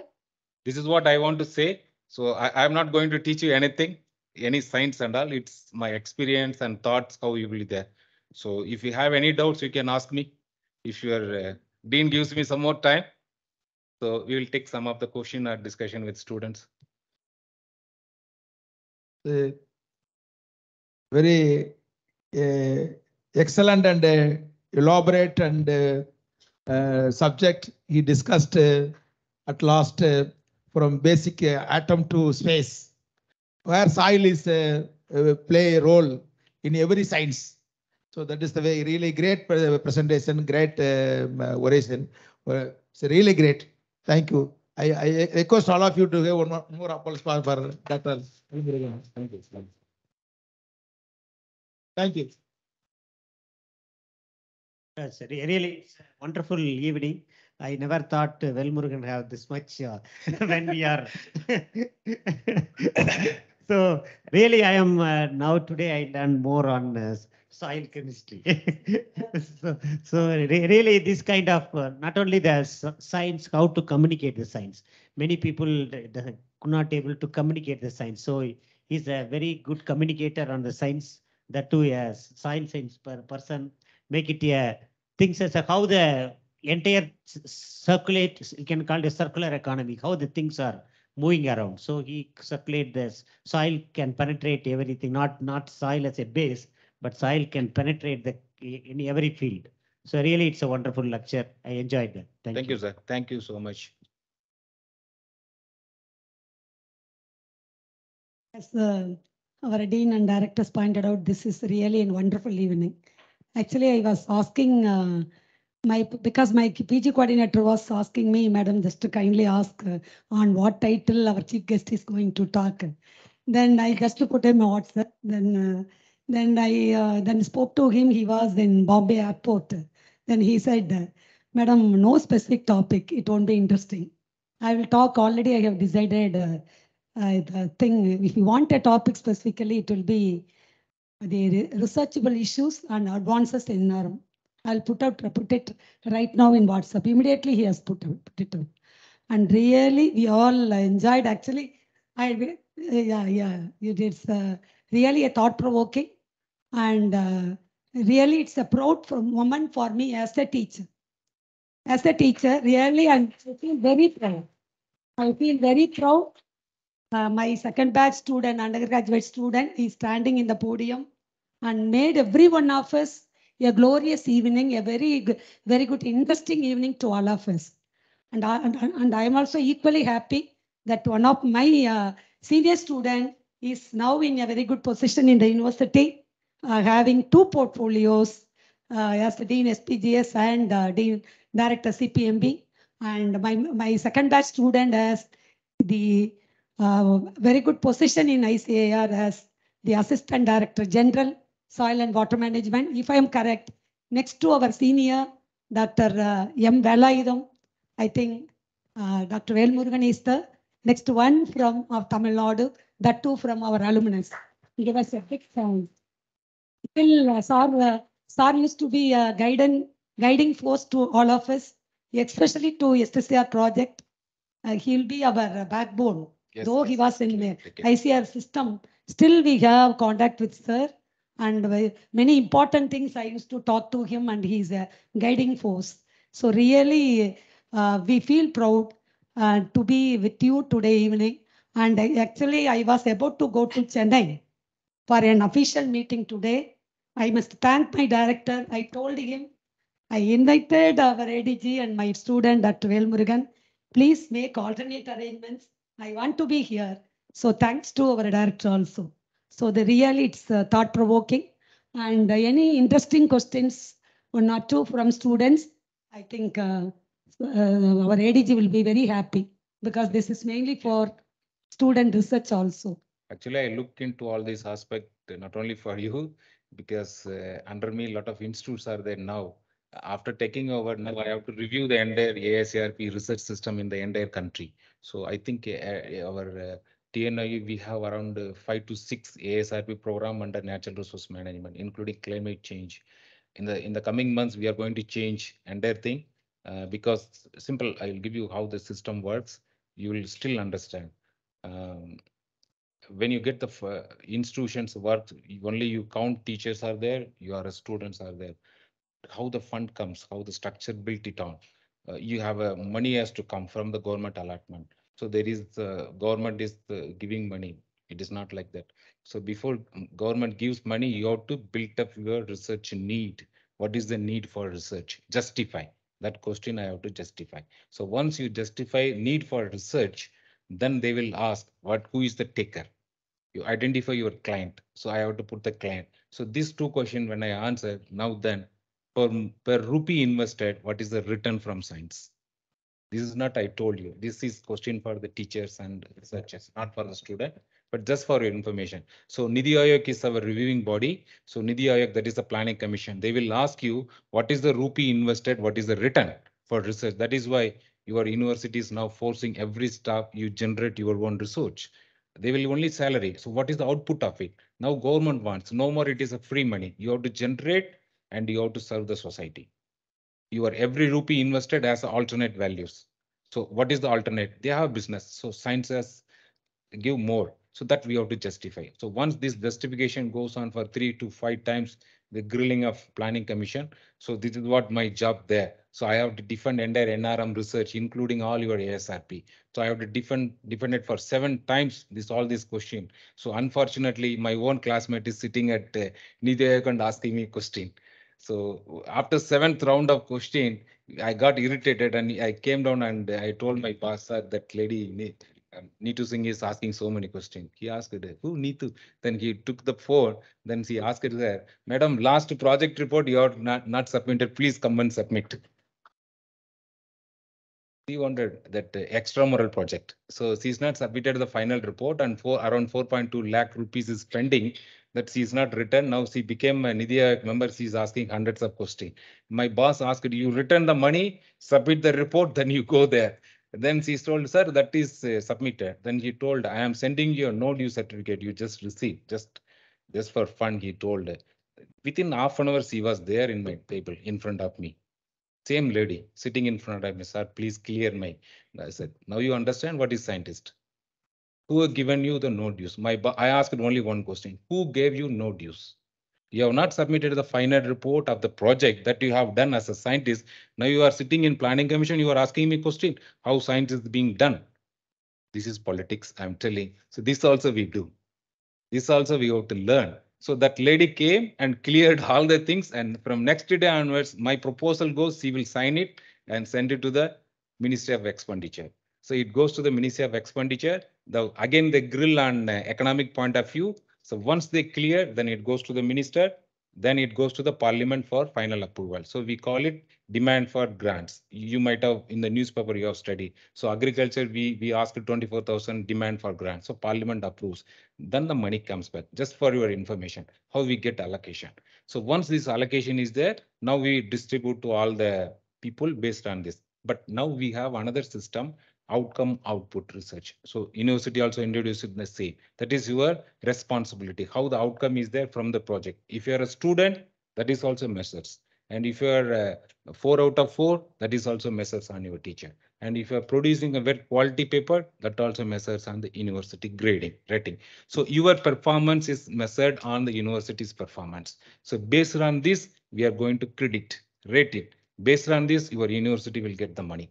Based on this, we'll distribute the money. So after collection, all this throughout India for either entire NOT system or ICR system, we will collect all information and put the reply to the planning commission. Now we have to satisfy Ministry of Expenditure.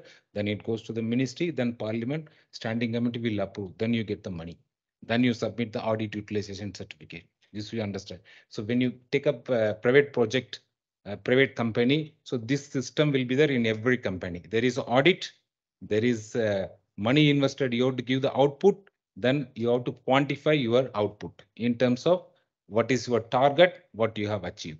So this is what very important for any researcher, young scientists or young students. I am telling you, when you take a private job or government or anything, you are measured against the target.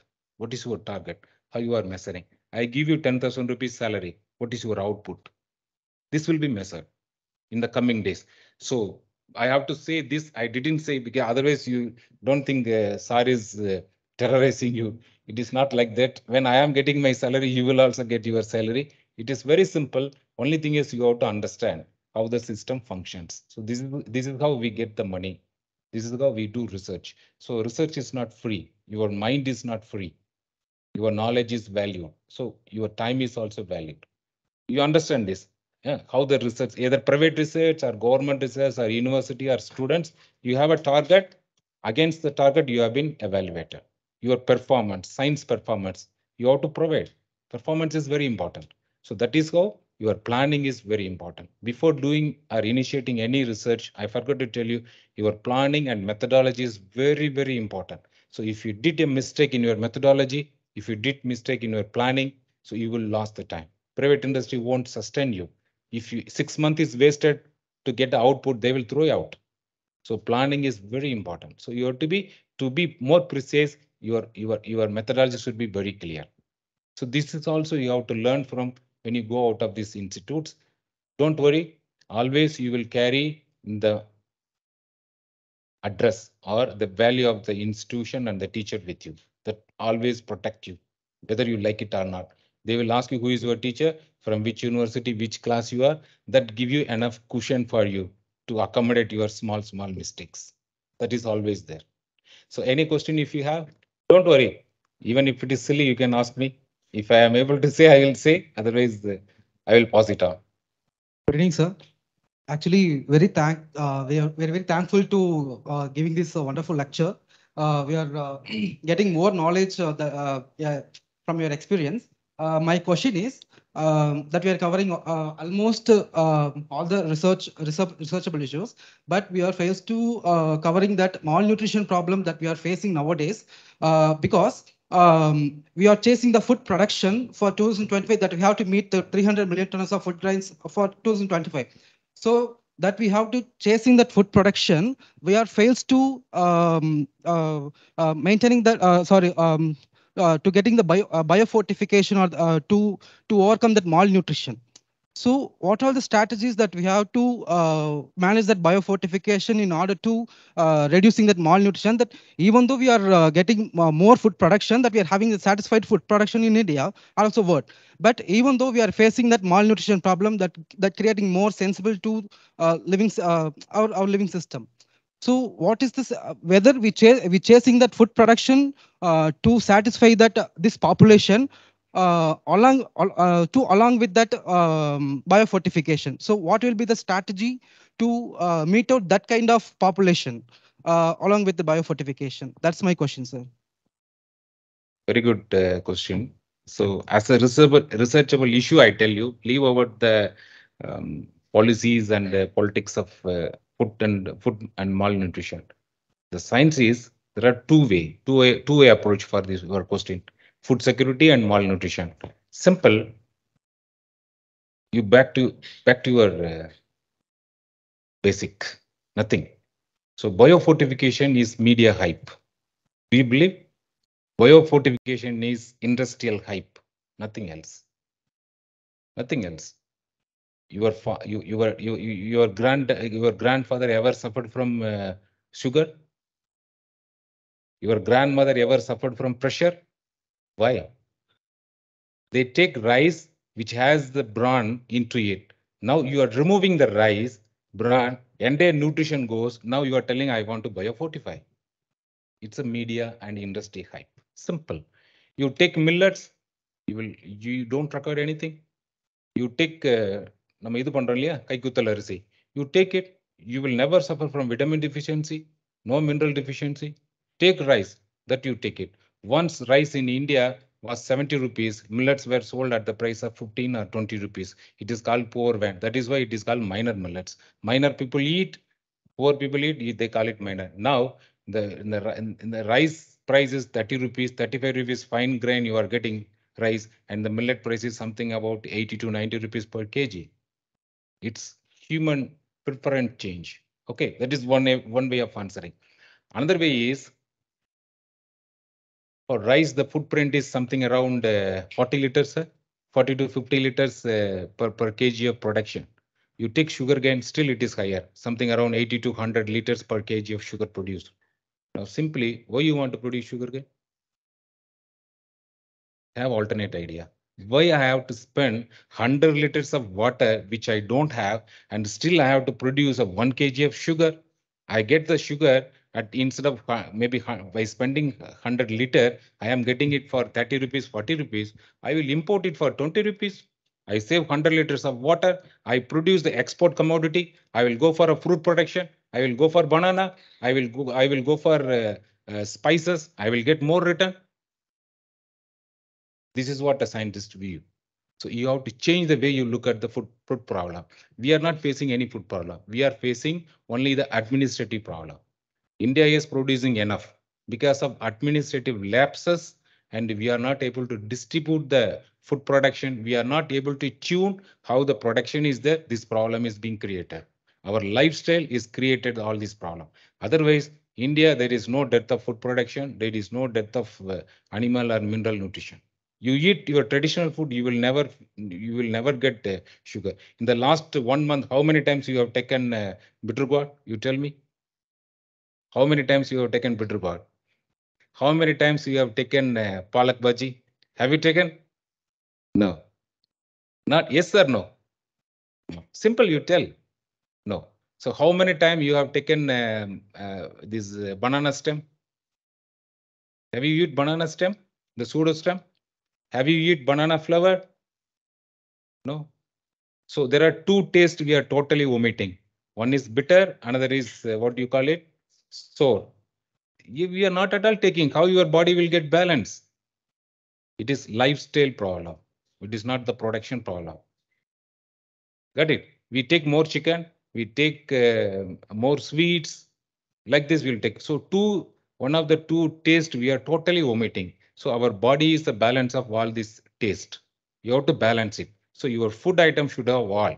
It is not one food production all. Either you can import, you can save the water. That is how now government is thinking, because water is shortage in the coming days. It is not going to be the same game forever. So you have to produce more with less water. Second, your land will come down. So you have to produce, you have to diversify.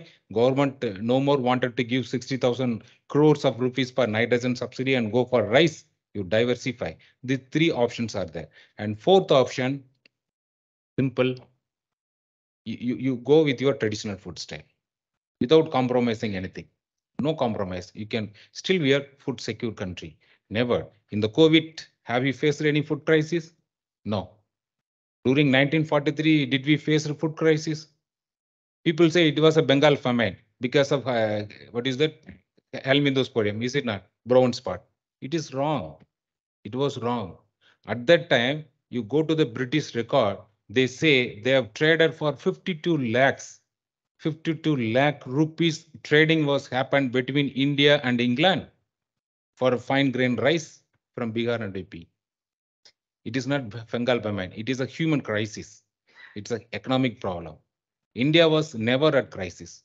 We have enough to produce. We have enough land. Only thing is how we manage the economy. That's the problem. So our population is stable.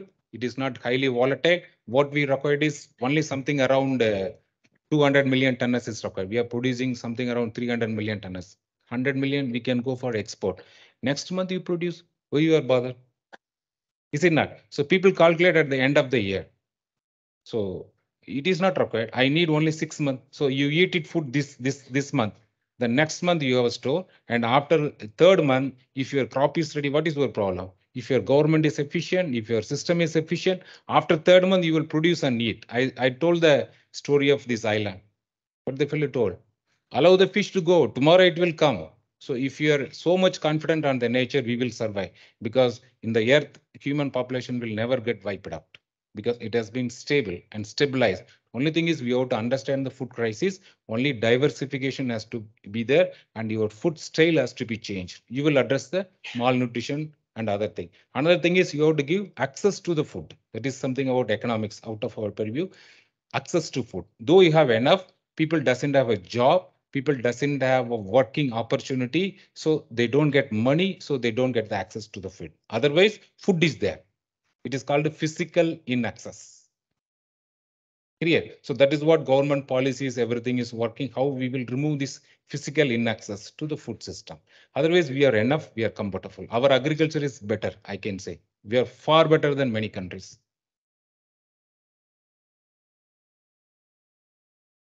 Any other question?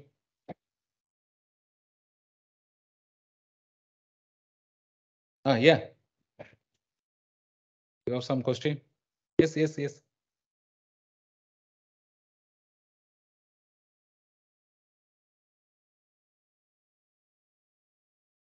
Good evening, sir. So I have no age to price what you have said, but I have little doubts. So you said that we have to concentrate on the micro climate zone so that we can practically utilize in the field level like that. So whatever we have achieved in the lab level, it's not been in the practical issues. For example, for the control of oil spills, there's a superbugs, but it has not been practically applicable for the sea level when this oil spill happens. So what is your viewpoint on that, sir? You're right. For solving a problem of sea oil spill, directly you cannot take a bacteria at which can decompose this carbon material. Directly it is not possible because you will understand for microbes to grow, people will say so many things. As a microbiologist, if you see, it has to build its own body, is it not? So to build a body, it doesn't require not only carbon, it requires nitrogen. So for any living system, there is a CN ratio. So this you cannot violate. Whether it is a microbes, it has its own biological or living CN ratio. You take a tree, it has its own CN ratio. So without adding nitrogen, you cannot make a microbes to grow. Only by carbon you cannot do it. So you need a media. So what if people will do for oil spill? First you have to spray nitrogen. Some nitrogen source you have to spray. Along with this, you have to spray the microbes, then it will multiply, then it will clear. That is one technique people use it. So without nitrogen, you cannot make the microbes to grow. With carbon alone, you cannot do it. Okay, so microbe requires nitrogen and other material. Second technique is there is a accumulator, absorbent. It is called physical absorbent, like sugarcane thrash. You will wonder, sugarcane crust that I felt I was not discussing, coconut husk, then sugarcane bocace, and some other fiber material like what is called cactus. Cactus, when you grow, there are some certain species are there. They will have this one. And another important is one of the bamboo. So all this crust fiber, they have a very good physical property as an absorbent, physical absorb, not absorption, adsorption, AD. Okay, so this physical absorption material you have to spray on this area. So it will absorb it, you collect it, then you bring it. Then you spray nitrogen, then you use the bacteria, it will be effective. Otherwise, directly you cannot do with microbes alone because that has to be saline tolerant, that need a nitrogen source also. That is why it is not widely not successful. So some physical method like using absorption is much more successful than using a microbial. Otherwise, this oil spill and all, when you have in your house or in a factory, if you have oil spill, unknown area where you cannot enter into the system, where radiation is there, there you can use this microbial spray will be there. There is a pipe. So in that pipe, they will put the microbial decomposers into the system. It will go around the wall. It will spray. Then it will decompose. It will wipe out where you cannot enter. Okay. Otherwise, oil spill clearing is still it's one of the researchable area you can work. Oil spill clearing, increasing the oil area. Similarly, coastal area, we were discussing on coastal salinity, coastal waterlogged condition. So where there is a waterlogging, no need for any amendment. You go for land shaping. It is called land shaping technique. One of the wonderful area of research for land manager, not soil scientist, a land manager. So you have to make into different farm. You know, farm pond, if you put a farm pond, water level is limited. You cannot grow anything, but change the shape. Maybe your university people will say it is the subject of agriculture engineering. Whether it is agriculture engineer or not, farmers want a solution. You have a shape, different size, different slope based on your clay content and silt content. So based on this, your slope will be decided. Engineer won't do. Engineer will cut 3x4 size, but a soil science will decide what is the slope of my this one. So if your clay is more, you can have 1:1 slope. If your silt is more, 1 to 1.5 slope has to be given in the pond. You built it. I have built around 500 ponds in entire Andaman. Still, it is there. You can see in Google also. Even after 10 years, it is there. Under NIP, we have constructed because we have designed the pond based on your soil composition. So this you can design, raise the area. You have waterlogged area, cut the soil and replace it as a bund. Harvest the water, leach the salt, then drain it out. Now your pond is microenvironment is ready for cultivation. So inside you will have a fresh water, outside you have a saline water. So in the bund you go for agriculture. So if you put the ratio, it will be 1/3 and 2/3. So 2/3 will be the water, 1/3 will be the agricultural area. Otherwise, entire area was under waterlogged condition. So you have a fish, you have a polyculture of crops you can grow on the bund. Throughout the year, you can grow at least 2 crop or 3 crop. So this is how we have to think. This is called a land shaping method for saline and waterlogged areas, alternate way of cultivation. This is also one of the very good area of research for coastal and waterlogged areas. Okay, I take this opportunity to thank Dr. Senthil, Dr. Balasubramaniam, Madam, and all my friends Thank you very much for giving me an opportunity to interact with you. Good luck. Thank you, sir, for taking the time to share your life experience and valuable expertise in NRM. I'm happy to hear the lecture of our ADG. Thank you very much, sir. The lecture was very much useful for our students, also our scientists. I deem it a great honor to invite our respected Dr. R. Shanti Ma'am, Professor and Head, Department of Soil Science and Agricultural Chemistry, to propose the vote of thanks. Good evening, one and all present here. And in fact, it was a very live and enlightening session today. Even we did not know the timings. So the extemporal talk given by our chief guest. So coming to the formal vote of thanks, So let us thank on behalf of Dean School of Postgraduate Studies and Coimbatore Chapter, Indian Society of Soil Science, Department of Soil Science and Agriculture Chemistry, Directorate of Natural Resource Management, wholeheartedly our respected Vice Chancellor for having permitted us and having a chance to organize this lecture. And I thank wholeheartedly our Dean SPGS. In fact, when myself and our Director NRM met him with our Dr. Vadivelu sir during the endowment lecture, while we are discussing, he spontaneously told, Madam, I have invited our ADG as a chief guest for the National Science Day. Make use of him. That is the word he has put. Then immediately I have planned and I start interacting with our chief guests. Then with the help of our director NRM, we made it to happen today. So that is the background of it. And in fact, I met our chief guest twice in the recent past. One during December 7 to 9 during the Fertilizer Association of India, the seminar, the annual seminar. So first meeting after 30 years. I think he left the campus in 92. So I met him in 2022. So when he was talking over phone, he told, Madam, how you will identify in the seminar? Then he immediately came in the WhatsApp and I know his face, I could recollect. Then it was a big gathering in the inaugural, about more than 1,200 delegates, mostly men with less of women.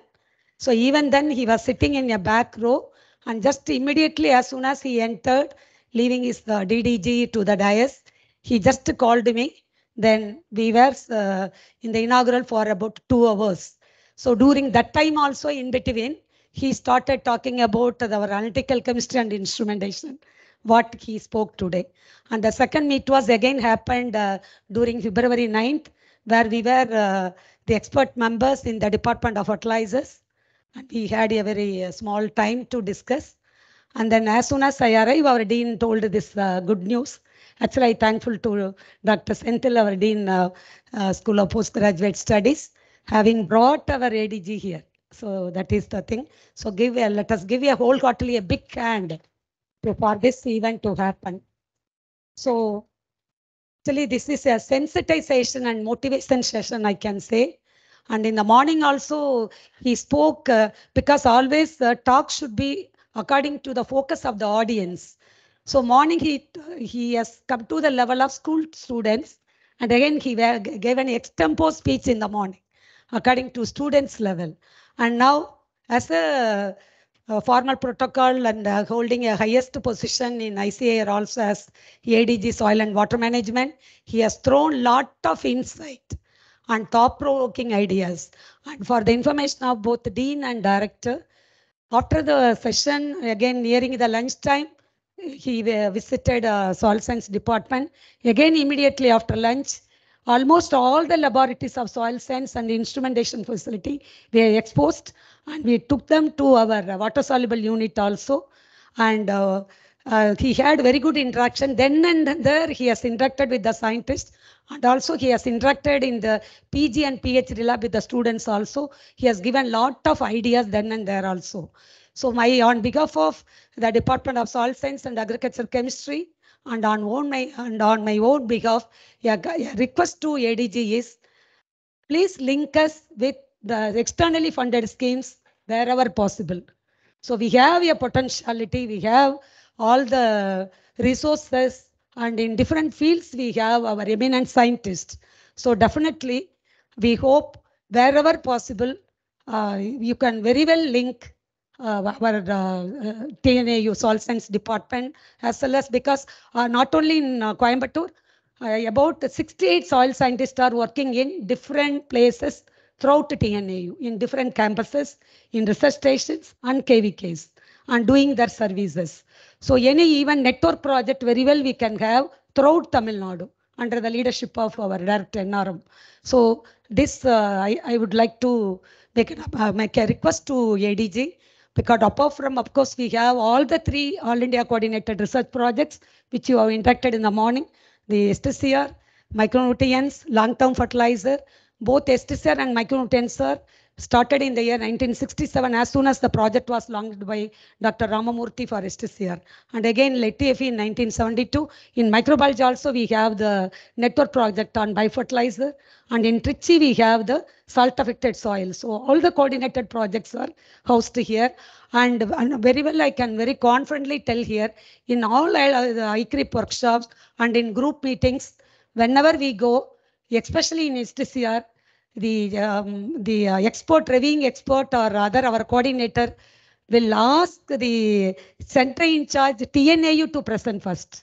As a scheme in charge for about 9 years in the STCR project, I had an opportunity to present the number one in any the VIP. Dr. N.N. Goswami used to be an external expert in many of the workshops. I think you know to what extent he will go in data and the interpretation. So he was also one of the committee member during our QRT, and he visited our department, and he visited our long-term experiments also. So like that, this is to just appraise you the status of the ICRIP output here. And apart from that, as I told you already, we had a mapping project also for 11 districts, and under my leadership and along with all the 3 ICRIP projects. Apart from that, we now our scientists and students started working on many Newton products, and we are commercializing it. And we have a Newton repository center. Actually, I thought of taking you to there also, but want of time, I couldn't make it. Almost about 38 products across TNAU we have documented, like our culture repository. This is the first kind that we have started in the department itself in our UG teaching wing. So these are all our strength. So please link us with the externally funded projects, whatever possible in the near future. So with this, I wholeheartedly thank Dr. A. Velmurugan, our ADG Soil and Water Management, for having accepted our invitation and having given consent to spend this valuable time for about 2 hours here for this interactive session alone. So we thank you profusely on behalf of Dean School Postgraduate Studies and our department. And I thank our Dean School of Postgraduate Studies and at CPMB and B for having given us this chance to, and also for providing us with the very excellent online academic hall for this event to happen. And our director, even though he was in Bhavani Sagar in the morning, he started just calling me and asked about the progress of the visit and all by the ADG and what I am doing like that. So thank you for your support and guidance. And I thank all my faculty who has come along with me and in the arrangements, because in this February itself, we made 2 important lectures.